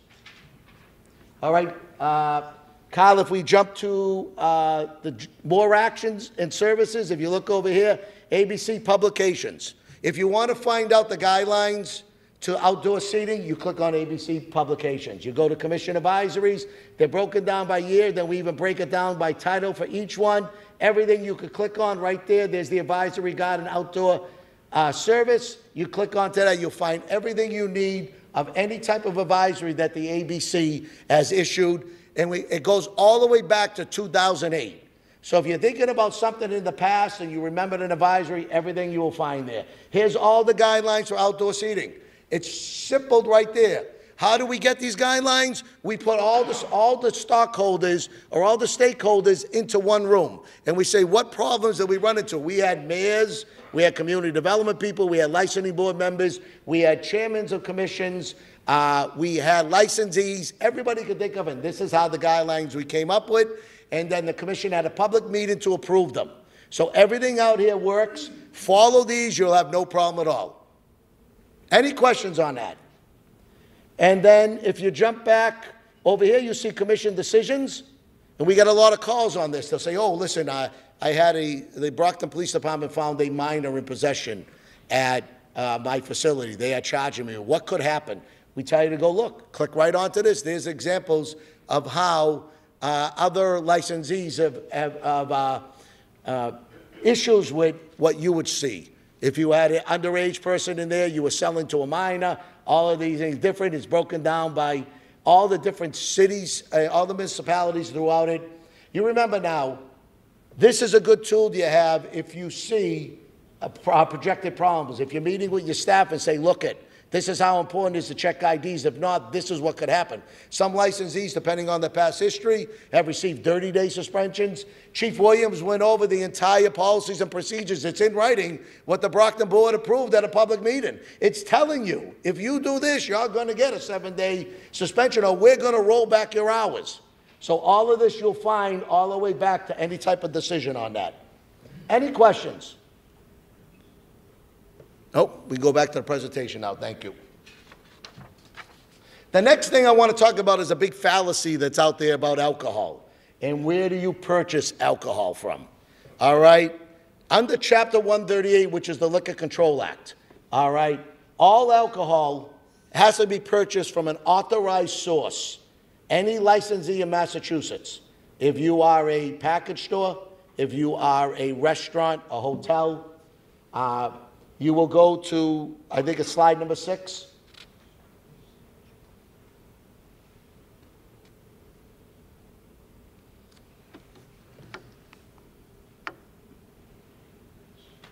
Here we go. Oh, right there. All right, purchasing alcohol from authorized source. What's an authorized source? I'm going to define it for you. Any Massachusetts wholesaler, any Massachusetts manufacturer. Those are the only entities you can purchase alcohol from. Everybody understand that? If you're a licensee, we talked about a license of privilege and not a guarantee. This is one of the guidelines you must follow. So when we talk about Horizon, we talk about Marnetti's, we talk about Night Shift Brewing, all of them are authorized, either wholesalers or manufacturers. All right? If you go to Costco and you go to BJ's and you buy alcohol from them, that's a violation. They are not authorized wholesalers. They are nothing more than a big box store, package store. That's all they are. And we find the same problem out there. So Costco, Sam's Clubs, BJ's, they are nothing more than package stores. You cannot buy your alcohol from them. All your alcohol comes from is the authorized source. If you want to know what the authorized source is, you can shoot us an email, and we can give you a list of all the Massachusetts wholesalers and manufacturers out there that you need to purchase from. And the reason why I bring this up, it's more than ever the safety of the public. And you are responsible because you're delivering alcohol to an individual. There is a lot of black marketed product out there. Someone pulls up, and we had this incident before. We got a lot of complaints from your competitors saying, hey, listen, this person is going to New Hampshire and buying alcohol. If you come here on a Thursday afternoon, you'll see his white van with this plate pull up and unload all this alcohol from New Hampshire. What do you think we do? We go there on a Thursday at that time, and the complaint is exactly right. So listen what we do. We sit there and we observe you. Unload all that alcohol into your facility. Wait till you store it to put it away. Then we come in and we ask you, can we see the invoice for that order? All right? There's no invoice for a Massachusetts wholesaler, or the invoice you give to us is a New Hampshire liquor store. So this is what happens. All that cash that you played up there, you can kiss that goodbye, because we're going to confiscate the alcohol. We're going to bring it to our office. We store it as evidence. You're going to come in front of our commission for a hearing. And I don't know how you're ever going to get away with it, because the commission is going to find you a violation, a purchase from an unauthorized source. What happens at that point? We issue you a decision, and you found a violation. You have 30 days to appeal. If you disagree with our decision, you can appeal it to Superior Court. After the 30 days, you don't appeal, all that alcohol gets destroyed. You don't get it back. So the cash you put out plus the product, you lose it all. All right? So that's actually what we refer to the old term bootlegging. It's against the law. You can't go to Rhode Island, you can't go to Connecticut, you can't go to Vermont, you can't go to Maine and buy that product. Because who's going to tell us? It's going to be your competitors. And that's where a lot of our complaints come from. And also we get complaints from the state police, pulled over a van full of alcohol. First thing we ask them is ask them for their transportation permit. There's no transportation permit. Ask them for the bill of sale where it came from. The bill of sale is showing it's Connecticut. What happens next? They confiscate the entire load, because it's illegal bootleg and bring it into Massachusetts. All right? And that, if you're caught by the state police, that's a criminal offense. You're going to be charged. You're going to be going to court for that. All right? If we catch a licensee, we're charging you under Chapter 138, which your license is going to be on the line. Commission takes that very seriously. And then the last point we talked about, bringing it from out of state, is black marketed product. If someone pulls up to you and they say to you, hey, listen, I got 5 cases of Johnny Walker Black here. All right, we know what a case of Johnny Walker Black goes for. Give me $500, you can have all 5 cases.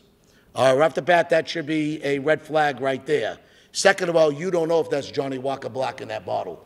If anybody remembered, right at the beginning of the pandemic, in 2020, out in the Caribbean, some pirated alcohol got out there and people died. I think 8 people died from it, because you don't know what's in the bottle. So remember one thing. You're serving that, and someone gets sick or someone dies from that, any good lawyer, as Deputy Chief Edwards said, is going to bring it back to the source, and you're the source. All right? So never mind you're going to be charged for purchasing product from an unauthorized source. There's probably going to be a criminal charge, and you're probably going to have a federal charge involved in that too. So it's not worth it. And just remember, if the deal is good, it's probably a problem in there. And there's a lot of this going on. Does anybody have any questions on that? All right, the next slide we're going to go to is Section 12. Section 12, what that means is Chapter 138, Section 12, that's on-premise consumption. That's probably 50, 60% of the people in the room, restaurants, bars, clubs, entertainment centers, GOPs. And then Section 15 is off-premise consumption. Those are your package stores, Those are your gas stations, convenience stores, big box stores, Sam's Clubs, BJ's, Costco, those are all there. One thing to remember, if you own multiple locations, you cannot transfer alcohol between each location. For some reason, there's a fallacy out there. If I own 2 package stores in Brockton, I have one on Main Street and one on Broadway, I can transfer alcohol back and forth. You do not. A license is site-specific. All alcohol sold to 1 Main Street stays at 1 Main Street. The other one sold to 10 Broadway stays at 10 Broadway. You cannot transfer back and forth. That's a violation of the statute. Second of all, if you're using one store as a wholesale place and transferring to one of your other stores, it creates a double violation. The store that is transferring it is acting as a wholesaler. That's violation of Chapter 138. And then the person receiving it is your other store is gonna end up with a violation buying from an unauthorized source. So it's not worth it to do whatever fallacies out there that you could transfer alcohol back and forth. That's not allowed. Second of all, too, if you get audited by the DOR does a formula, very simple. They're going to go to that 1 Main Street, and they're going to say, let me see your invoices. You're going to give them their invoices. Then they check with each of those wholesalers that you did buy this product. Then they have a formula to say, okay, you brought this much product. This is how much profit you have. They look at your tax returns. If you're using that as a shipment center and you're delivering to the other store, you're going to get hit with a tax you're never going to believe on because they're treating you as receiving all that product. So you're going to save yourself the big accounting headache and a lot of questions answered by the DOR. Does everybody understand that? So you're not authorized to do this. I don't want you to see you end up with a double violation because both your stores, the person selling it and the person, the licensee selling it, the licensee receiving it ends up with a double violation. The next item is delivery of alcohol. Delivery of alcohol has always been allowed for a Section 15 package store. All right? Remember, as I said, package stores, convenience stores, gas stations, big box stores, always had the ability to deliver directly to consumers' homes. All right? And all you had to do is come to the ABC. You got a delivery license, which is Chapter 138, Section 22. That's a transportation license. It's $150 for the entire year, and you can deliver anywhere in the Commonwealth of Massachusetts. If you're a Brockton package store, you can deliver anywhere you want, all right, with that one permit. But you got to make sure you have that permit because if you're going out to deliver and the police pull you over, they're going to ask you for the permit and the receipt. If you don't have that permit, they can confiscate all that product. So it's important, come to us. You can get these permits within 24 hours some days when you apply for the permit. So every Section 15 was allowed to it. During the pandemic, there was an emergency order put into place allowing Section 12s, which was restaurants, hotels, and taverns and everything, the ability to deliver alcohol to consumers as long as it was with a meal. As everyone knows, the restaurant industry took a beating. On-premise licensees took a beating during the pandemic. This was a way to try to let you generate some extra revenue. So this takeout of alcohol is also set to expire on April 1st, 2024. There's also 2 bills out there, one to extend it and one to make it permanent. But the permanent one, just as is, if it's the extended one, you have to serve it with a meal. Does everybody understand that? So, and there are distinguished and on our advisory, which anybody can take a look at, there are distinguished amounts that you can sell with each meal. So with each meal, you can sell up to 192 ounces of malt beverages. You can sell up to 1.5 liters of wine or champagne. And you can sell up to 64 ounces of mixed drinks in a sealed container. And what we mean by a sealed container, you can do anything you want in the container as long as there's not a spout in that container where someone can stick a straw in it and get to that product before they get to their place of their location where they're going to consume it or anything. People use mason jars, they seal them up. This is very, very popular with Asian restaurants, with Mai Tais, Mexican, Guatemalan, Spanish restaurants, Mediterranean restaurants with daiquiris and margaritas, selling those mixed drinks to go where someone have to buy multiple types of alcohol to make them. So it is very good. All you want to do is very simple. Make sure your delivery people have the transportation permit. And with this case right here, we have waived the transportation permit for the Section 12s. all right, to deliver. If you want to make sure who's ever delivering for you, or if you are delivering, is that there is a some type of receipt showing that there was a meal purchase with that alcohol. Because if not, if you're just delivering the alcohol from a restaurant, the police are going to confiscate it, or the ABC is going to confiscate it. Also, another thing, third-party carriers. Everybody knows who they are. They're Uber, DoorDash, Instacart. All of them are in the business of delivering your food and alcohol. Now, they are allowed to deliver for you. That's not a problem. You just want to make sure that third-party carrier has a license. And that license is Chapter 138, Section 22. It's an express transportation permit. All you got to do is ask them to see that license. It will give you the name of the company, all right? And you want to make sure that each one of the deliveries they have an invoice, and you bring it to the consumer. The most important point that I can stress out of this is make sure that you have the ability to audit these people. And what I mean auditing for is checking IDs. As you check the ID at the brick and mortar location, the ID should be also checked, must be checked when you're delivering to someone's home, to a consumer's home. The kids are smart, especially around college areas. They figured out what package stores were not checking IDs, and we had an issue up there in the Brighton area, Boston College. We got a call from the campus police saying we got a ton of intoxicated individuals there. We're trying to figure it out. So when my chief investigator was working with them, what are you seeing? Well, we're seeing a lot of deliveries from this company, and I'll leave them nameless. And what happened was the Boston College police didn't even know that company was delivering alcohol because of their name. So they were delivering alcohol from package stores to people underage, and the students were all texting each other, order from this package store, this delivery company doesn't check it. So we did a compliance check on them. What a compliance check is, we put an underage person at a dormitory, and we had alcohol delivered to them. Or we followed their vehicles, and we found them delivering to people underage. We did 19 compliance checks. How many do you think they failed? How about all 19? And the commission took it seriously. They revoked that license. All right? And then if something had happened, remember one thing. You authorized them to deliver for you. All right? And any good attorney, if someone gets hurt with that alcohol, they're going to follow it all the way back to the original source. So it's a good thing. Just like you check IDs at the brick and mortar, at the restaurant, or at the counter, you want to make sure your delivery people who work for you or the third parties are doing the exact same thing, and you need to audit them. Any questions on that? And I will put everybody on notice, as Kyle will talk to you shortly about compliance checks, is that we are performing compliance checks on deliveries. So just to let everybody a heads up on it. Yes, sir. How would a restaurant audit massive third parties like Uber Eats or DoorDash? Oh, you want to see their policy and procedures. They all have these policies and procedures saying we do this. So some of them take pictures of the IDs. Some people download them to a scanner. That's what you want to be able to check on, that you know it's happening.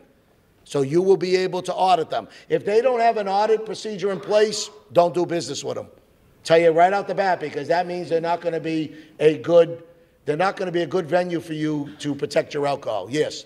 But in a specific situation, like if they have the policy and procedure, they say, okay, our drivers are verified, they are going to check IDs, they're going to do this, that, and third. But a lot of times, even without dealing with alcohol, just dealing with food, the drivers don't do what they're supposed to because they're independent contractors and not even employees of these companies.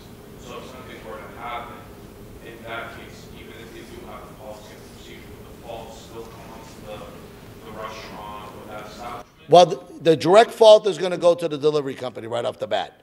But remember, it's like Chief Williams said in that nightclub fire, or in that, the other scenario he used about one of the egresses, there was no second egress, everybody that did work or everybody that touched that facility end up down the line getting sued. Any good attorney is going to bring it back to yourself. So the question is, yes, it's the person delivering it, but you're giving them authorization to deliver your alcohol. So you want to make sure you can check it. And a lot of them right now, since that decision of revoking that license, a lot have come into policy and procedures in place with scanning, with taking pictures of IDs and so forth. So it's important. I'm telling you this up front, protect yourselves.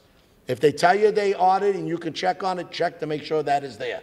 It's only going to save you a headache in the long run. If you're pushing your clerks at your counter and your serving staff to check everybody's ID, you don't want to have exposure on product being delivered to homes. Any questions on that? All right, the next part of the presentation, I'm going to turn over to our General Counsel, Kyle Gill. Just to give you a quick history about Kyle Gill, Kyle entered the ABC as our first Associate General Counsel. And if any of you had any violations, he was the prosecuting officer for the investigators. So if you saw his face, usually means you were in trouble. But Kyle has now been promoted to our General Counsel. He's going to cover the next part of the presentation. Kyle? Thank you, Ralph, and thank you, everyone, for attending this morning. Again, as Ralph mentioned, my name is Kyle Gill. I'm General Counsel at the ABCC. And the first slide I'll be speaking about is compliance checks, specifically ABCC compliance checks. We are advertising, are performing them in 2024. From my recollection, Brockton was not. There were no compliance checks done by the ABCC in Brockton last year, from my recollection. So they may very well be testing your establishment soon. What our ABCC investigators do, they'll assign a day for all of Brockton. They'll have an underage operative working with them, and they'll do all the package stores and all the on-premises licenses in the municipality, and they'll test them all. Now, the way you pass a compliance check, it's easier than running your business in general, because all you have to do is ask them for an identification. Our underage operatives do not provide a false identification. They don't tell you they left their ID in their car. They will turn around and walk out the establishment. So that's how you pass an ABCC compliance check. You ask for an identification. As Ralph mentioned, we're not just doing compliance checks on premises anymore.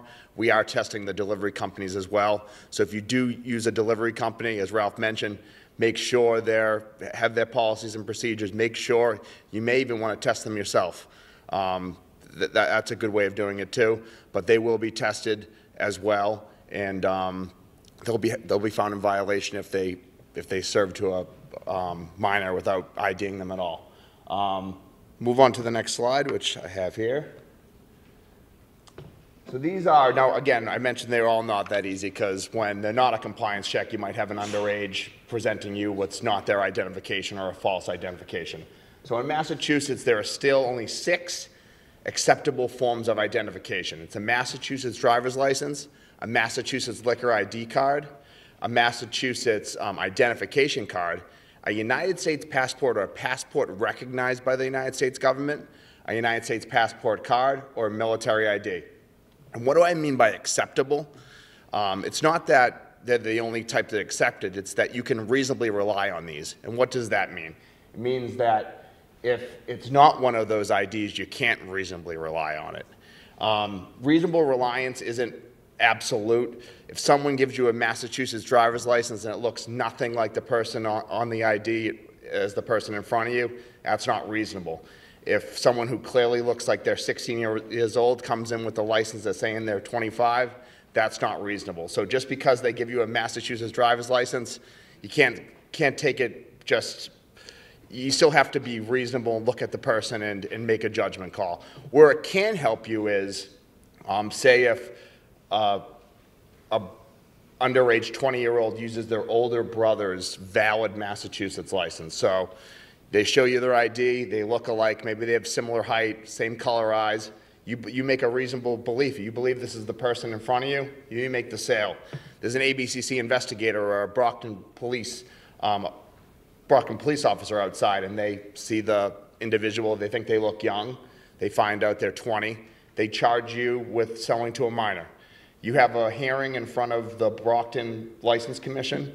You have a hearing in front of the ABCC. You have an affirmative defense. I reasonably relied on, pursuant to Massachusetts General Law, Chapter 130, Section 34B, one of the identifications which I can reasonably rely on. It looked like the person. It was actually their older brother. They were the same height. I thought I was selling to them. Under those facts, I think you very well will be found not in violation under those facts.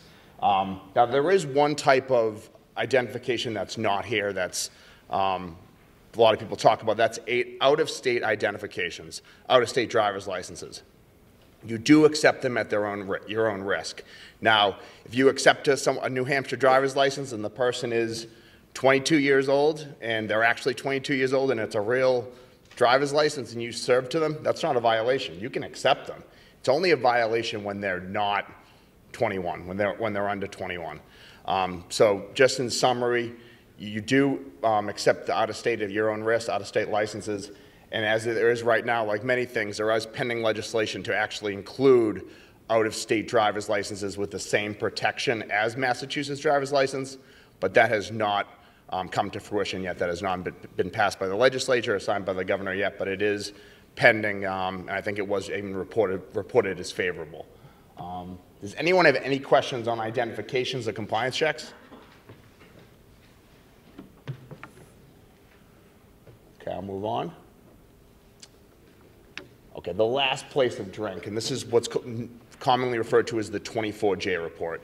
So in the Commonwealth, if someone is convicted or pleads guilty to operating under the influence of alcohol, they are asked by the clerk magistrate at their sentencing, where was the last place they had a drink?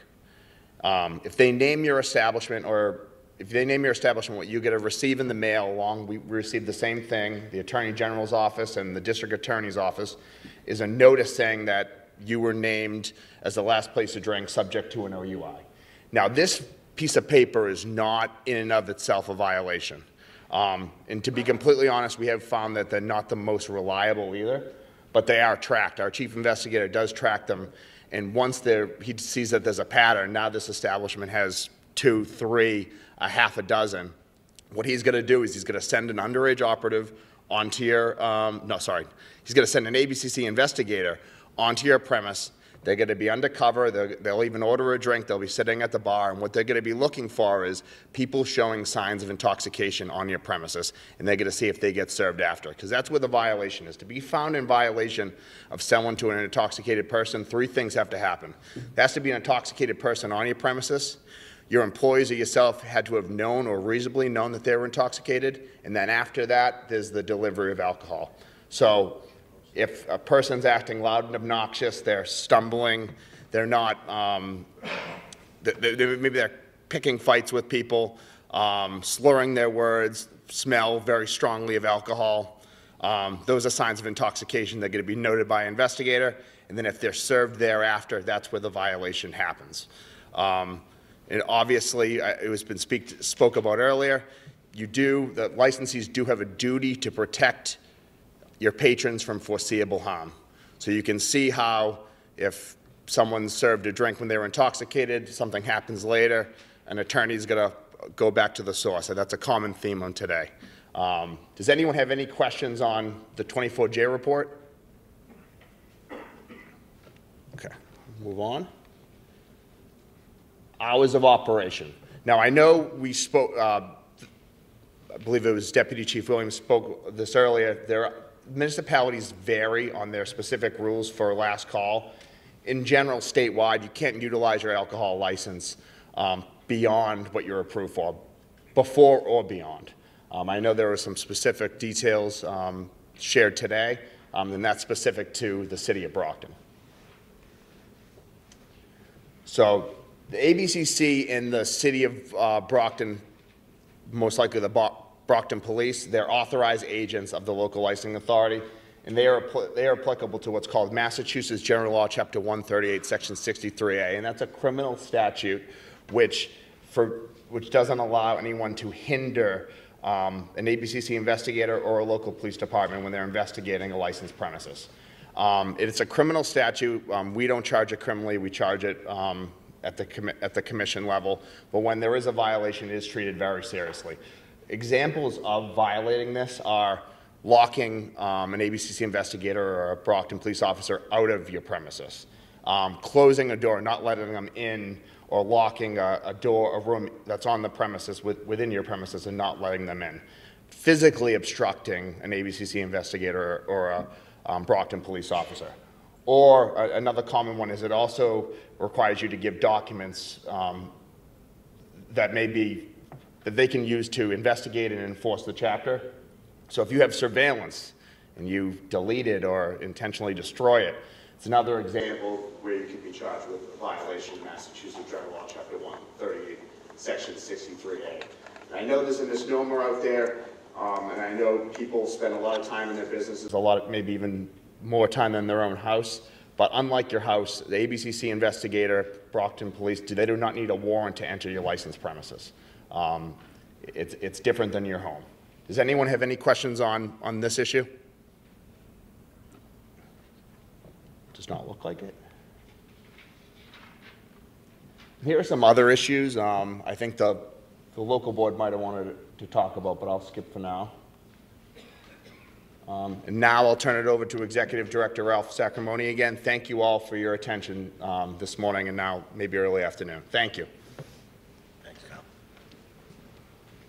To the next slide up on the board, I want to clear some fallacies up about a club license. All right? As club license, Mass General Law, Section 12, it's on-premise consumption.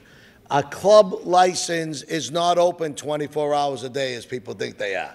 A club is for members and guests of members. You cannot run it like a for-profit entity, like a restaurant, and you're advertising newspapers. We got this band coming on this night. We're having an Oktoberfest. That is not what a club license is about. We always save this to keep it separate from the other license. As a club license, they're fraternal organizations.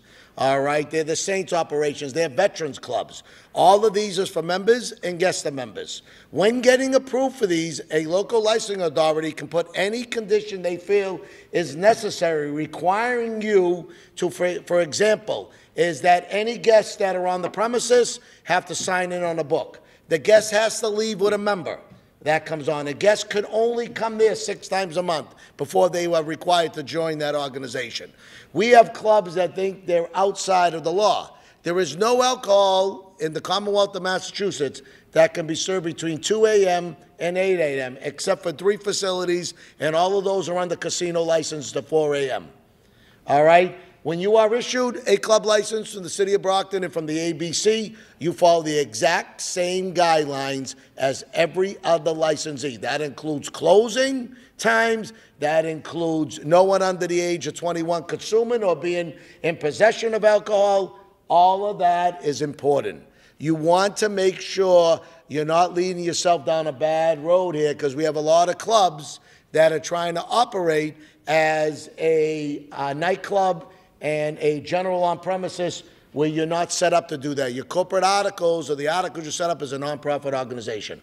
So when you set up that way, those are the rules you must follow. Same thing with purchasing alcohol. All alcohol for a club has to be purchased from the authorized source, either a Massachusetts wholesaler or a Massachusetts manufacturer.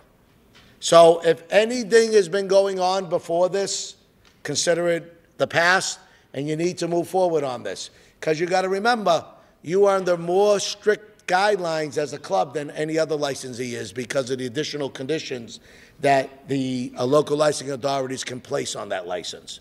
Does everybody understand that? If you go and you look up, if you go up and you look at the statute involving Section 12 clubs, you can't even have a Budweiser sign in your window or one of the neon lights in your window. All of that goes away.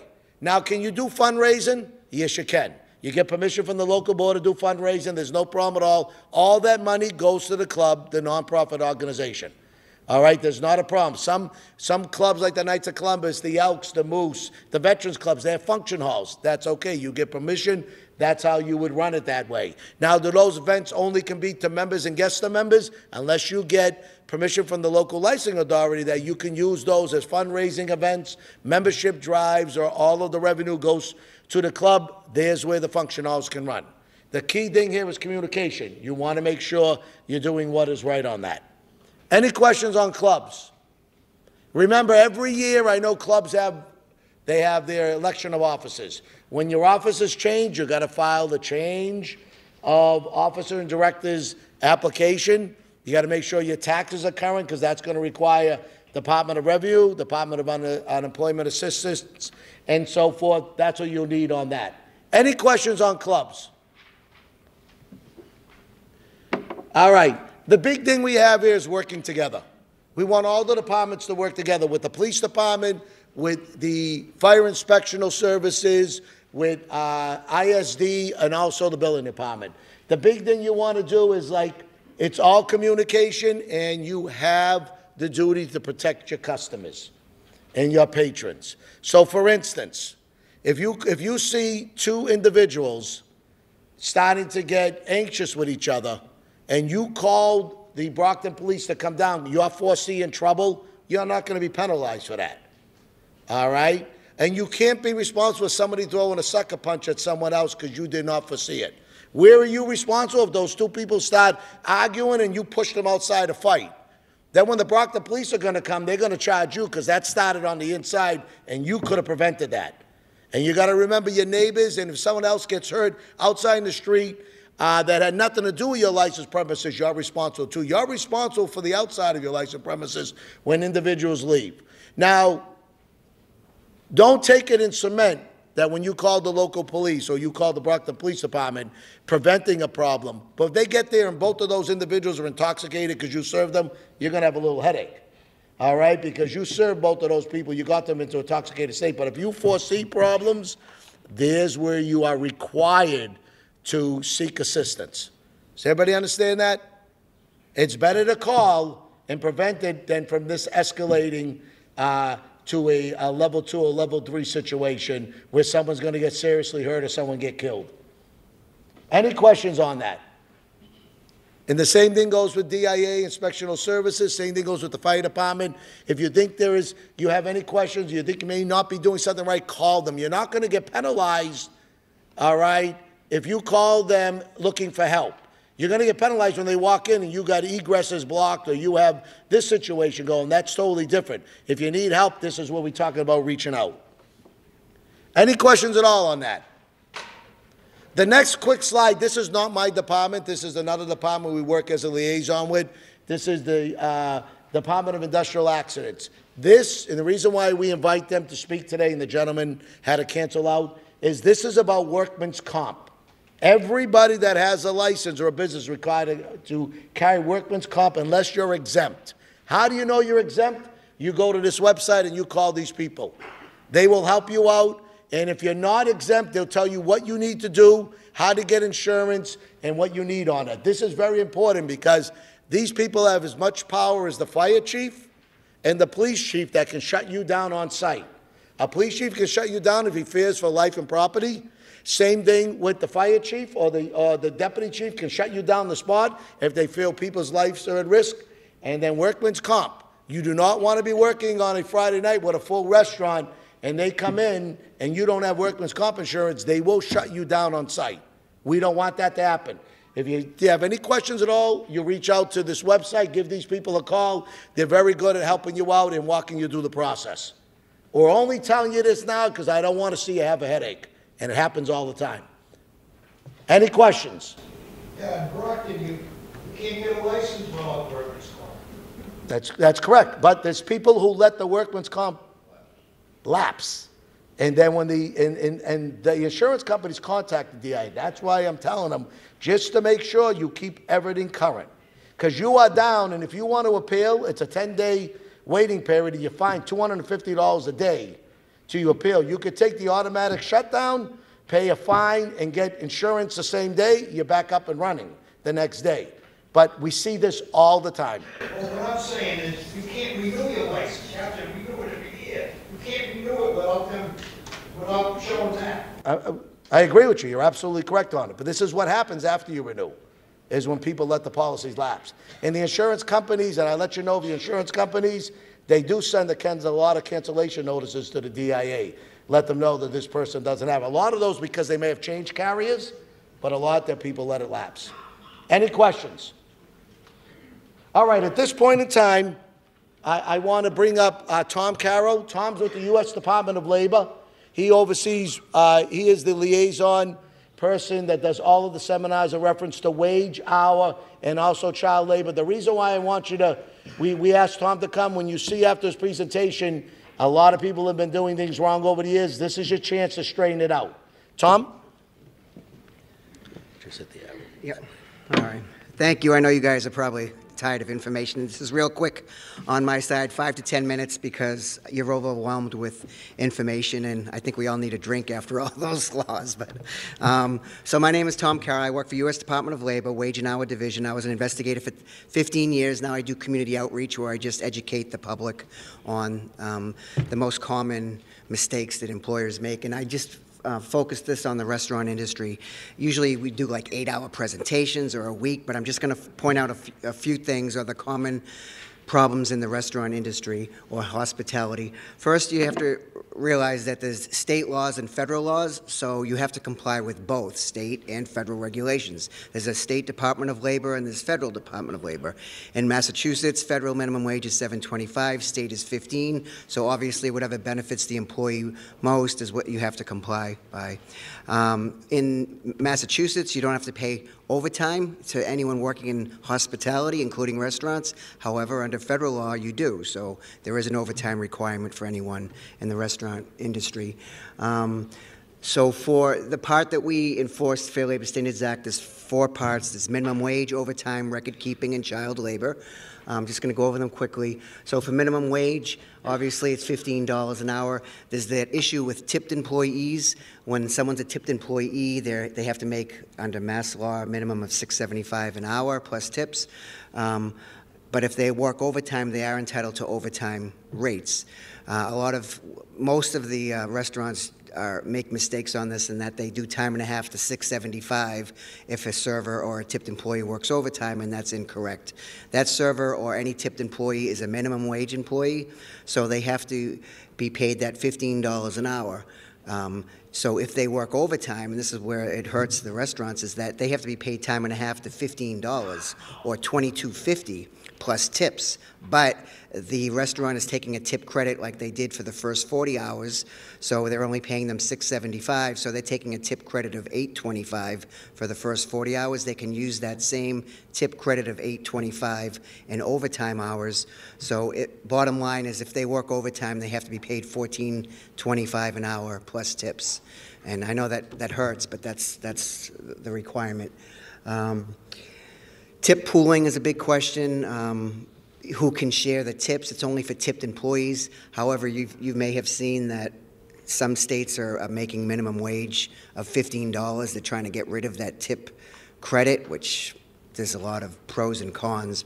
But if that does happen in Mass, or if you're paying your servers minimum wage and you're not taking a tip credit, you can use all of the tips in a tip pool that would include, the kitchen staff as well. And that's why they're trying to say, well, if the restaurant is really busy and a server's making $300 that night and the kitchen is working like crazy and they're getting their same rate if it's slow or busy. So that's the thoughts behind sharing the tip pool with back of the house if the front of the house is making minimum wage. But we're not there yet, but I really think it's going to happen in Mass. So a server or any tipped employees, they are considered minimum wage. They're probably making $30 an hour with tips and everything, but they're still considered a minimum wage employee. So there can be no deductions on that person. You can't, if the customers walk out or they drop a plate of food or a wrong order, you can't deduct that from anyone's wages. That's a violation, because you would make them below minimum wage because they're a tipped employee only making $6.75 an hour. That's a common fallacy, that they can make deductions. Same thing with uniforms, shirts, all of that. There can be no deductions other than the standard deductions like taxes and all of that. Let me see. So child labor is, I'm going to go on a screen or two. 14 and 15-year-olds have a limited time of hours they can work per week, only 18 hours per week. You want to be careful with child labor. When we do cases and we find out that there was a violation of child labor, you do get fined. It's not a big fine. I mean, it is, say, like, $2,500 or $5,000. It's a pretty big fine. But if something happens to that minor while working in violation, that family's going to sue you, and they're going to take $1 million lawsuit and take your business away. So just to keep an eye on that is more important for yourself than being in violation of the law, because if that child gets hurt and they weren't supposed to be working after 9 p.m. or 7 p.m. that night, they're going to get an attorney, and an attorney's going to say, well, you are unlawfully hiring this minor, and they're going to sue you. So really be careful of that. Record keeping, you have to keep your records for 3 years with Department of Labor. You have to keep a record of all hours worked and payroll records. That's what you need to do. So if I say, well, this person in 2022, did they work the week of July 17th? Yes, they did. How many hours? Yeah, I want to see the hours and the pay. It's pretty basic for record keeping. But for the minimum wage, again, the most common violation is for tipped employees, because you cannot make deductions from any of their wages because they're considered a minimum wage employee. And the other thing was the overtime for tipped employees. It is $14.25 per hour.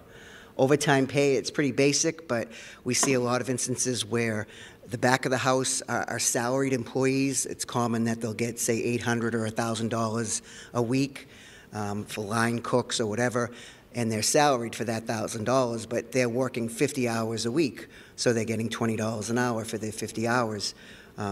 They are not exempt from overtime because they're not an executive exemption, meaning that if there's a kitchen manager, that person doesn't make overtime, but all the other workers in the kitchen are entitled to overtime. So in the example I gave, if an employee is making $1,000 salary in the kitchen and working his 50 hours, that week he's going to be owed an extra $100 in overtime because he worked $10 of overtime at the rate of $20, so 10 times 10 is $100. And if we do a case and we find out that that person was paid for 2 or 3 years, with that, it's going to cost you, $10,000 for that employee. So just keep that in mind. The best advice I can give you is that, you want to check who can I pay overtime, just call us. We have a person Monday through Friday, 8 to 4:30, that answers the phone, a live person, because they have a duty agent that answers the calls. I'm going to give you the number at the end, but it's an 866 number, and you put in your zip code, and you get forwarded to the office closest to you, and you can ask any question at all, and if they don't know the answer, they're going to get it to you within 24 hours. If they don't answer, that happens sometimes, they have to get back to you within the 24-hour time frame. So the big thing on overtime, make sure that if it's a salaried employee, that they're still not exempt from overtime. It gets a little complicated, and that's why I can't get too in-depth with it, but the most common ones are back-of-the-house employees who are paid a salary that don't meet the duties of a overtime exemption. Here's the $14.25 for the tipped employees, and here's the example I gave for the back-of-the-house employees. Another thing I want to point out at the bottom line here is that, we see right now a big influx of undocumented workers, and there's a lot of companies that are taking advantage of that. They'll say, okay, I know you're illegal. I'm going to give you $12 an hour cash because you're not going to be paid taxes, but it's the same if you were on the payroll. No, that's, it's still the requirement of the $15, and they're still entitled to time and a half, the hours over 40. A lot of workers will say, okay, I'll just get straight time and cash for the hours over 40, which may happen, but you have to realize that a lot of workers, when they leave their employment, they're like, oh, how can I get any money out of this past employer? And you'd be surprised, and they're going to call us and say, hey, I worked for this company for 3 years. I was paid cash. I got minimum wage of $15, but when I worked overtime, I was paid $15 an hour in cash and the straight time rate. So we go there and we look at the records, and if they don't have records for cash employees, we take statements from those employees, and if the employer can't show the actual hours worked, we have to go with what the employee states. So it's going to come back and bite you, and that's why when you see all these cases where a restaurant has to pay $250,000, and you're like, what? Well, because you look at 2 years and you look, okay, this person wasn't paid overtime. It adds up if you have a 10, 15, 20 employees. So just be careful, because it does come back. You think, oh, I have a good relationship with this employee. He's not going to rat me out. I'm paying him cash, but I'm not paying him overtime. Okay, everyone's happy. But then when they leave, they'll say, hey, I can get 20 grand if I call Department of Labor, and we have to answer his complaint and look at the details of the employer. So the child labor, again, the 14 and 15-year-olds is where there's a limit. It's 18 hours a week. They can only work 3 hours a day on a school day, and it's only from 7 a.m. to 7 p.m., so it's usually like between 3 and 7 where they work their 3 hours. They're getting strict on this because child labor is like the hot topic right now. But an example is the Dunkin' Donuts. Sometimes you see 14 and 15-year-olds working, and they'll work till 8 p.m. instead of 7 on a school night.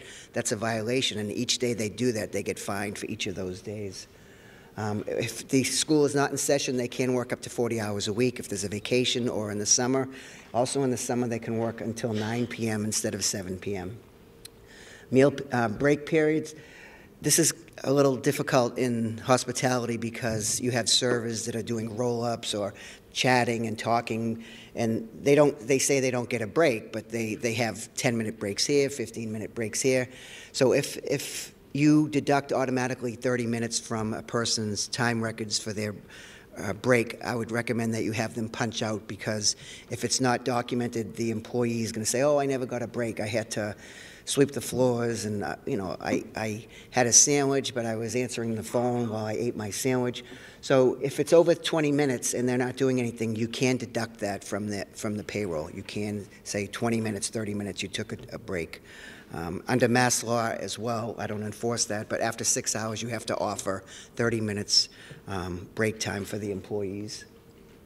Misclassification, a lot of times an employer will try to save money and misclassify employees as independent contractors, because independent contractors aren't covered under the Fair Labor Standards Act. They're not required to be paid overtime.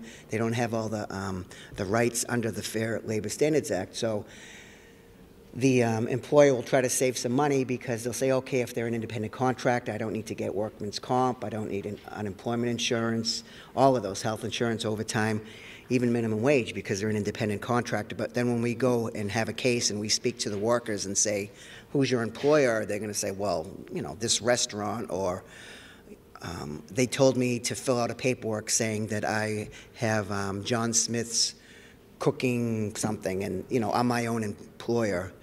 And it doesn't fly. You know right away if someone's an employee or an independent contractor. So be careful of that as well. And be careful if you use any third-party agencies, any temp agencies. You think you kind of get out of trouble if you say, you know what, I'm not involved in this. I don't want to ask if they have paperwork to work or any of that. I'm going to hire a temp agency to hire my employees. The temp agencies, some of them are really shady. I mean, they're in business for a year and they take off with all the money, but you're paying them, say, $16 an hour for the workers, and they're telling them they're going to pay them $15 an hour and do all these requirements, and then you find out that the temp agency is paying $10 an hour cash to the worker, and then we find out about it, so we do the whole case, and we find out that the employer owes $100,000 in back wages to the employees, and they'll say, well, they're not our employee, that's the temp agency's employee, and we'll say, you're a joint employer, you're both responsible. Then we try to reach out to the temp agency, and they just vanish because their business address is out of a house or a one-door office, and it's really shady out there, and I wouldn't recommend doing any temp agencies in hospitality. Just keep that in the back of your mind as well. So this is his, but I wanted to give you my contact number. It's not there, though. It's easy, though. It's DOL.gov, departmentoflabor.gov, and it's the same what Ralph had on the website. It has all the requirements there's so much law in it, but you can find your way, and if you have just a basic question or you don't want to read through all the law, just call us. Our number is 866-4-US-WAGE. I know I usually have it up on the screen, but it's 866-4-US-WAGE, and it's on the paperwork I have out in the tables out front. But we're willing to answer any questions you have. We want to just educate you, and you do get stuck. You think your employees are your family, but you realize once they leave, they don't care about you, and they're going to try to get money. And if you had a situation where you were both benefiting, and all of a sudden they're like throwing you under the bus, you're kind of screwed on that. So be careful on that. So I wanted to try to make it quick. Labor laws are so intense. There's like 2-inch law books, etc. But I just wanted to give you a few tips on the hospitality industry. And thank you for your time.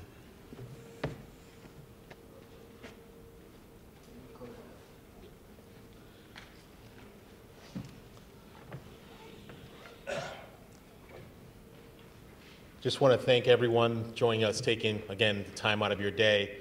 I just want to go over just a couple of things on the local side. As you can tell, we work with many partners around the city: fire, police, building, inspectional services, and obviously in lockstep with the ABCC, as well as the law department. So, we typically know what's going on. A lot of people think that we don't know if someone's doing something, buying liquor, letting underage kids, things take time, but typically we know when an establishment is, trying to infringe on rules and breaking rules. I'm just going to have the Deputy Chief bring up the website. So we have a website at the Brockton License Commission. Again, we are a staff of one. Sylvia Carvalho's here. We ask that you email. The phone is obviously very difficult for Sylvia to pick up when she's a staff of one. Emails are then tracked, and if we, typically we get back to them. But we ask that all applications to the local license commission be within 14 days. We are no longer doing special meetings when we can not do them. So we meet every third Thursday of the month. That's our regularly scheduled meeting date. The phone number for the commission is 508-580-7805. And again, it's a very easy email. It's license@cobma.us. And again, we're open from 8:30 to 4:30. I know Deputy Chief is trying to bring it up. One down, down. There we go. So if no one knows Sylvia, this is Sylvia. And again, these are the commissioners we have on the commission right now. Some of the names are actually wrong. Commissioner Lanaholm's here. She's not on there. And Allman is now a full member. So we'll get some of the information. But there's a lot of information on the website. All the applications are online. Instructions on special events are online. What you can and can't do. A lot of the stuff that Deputy Chief brought up is right on this website.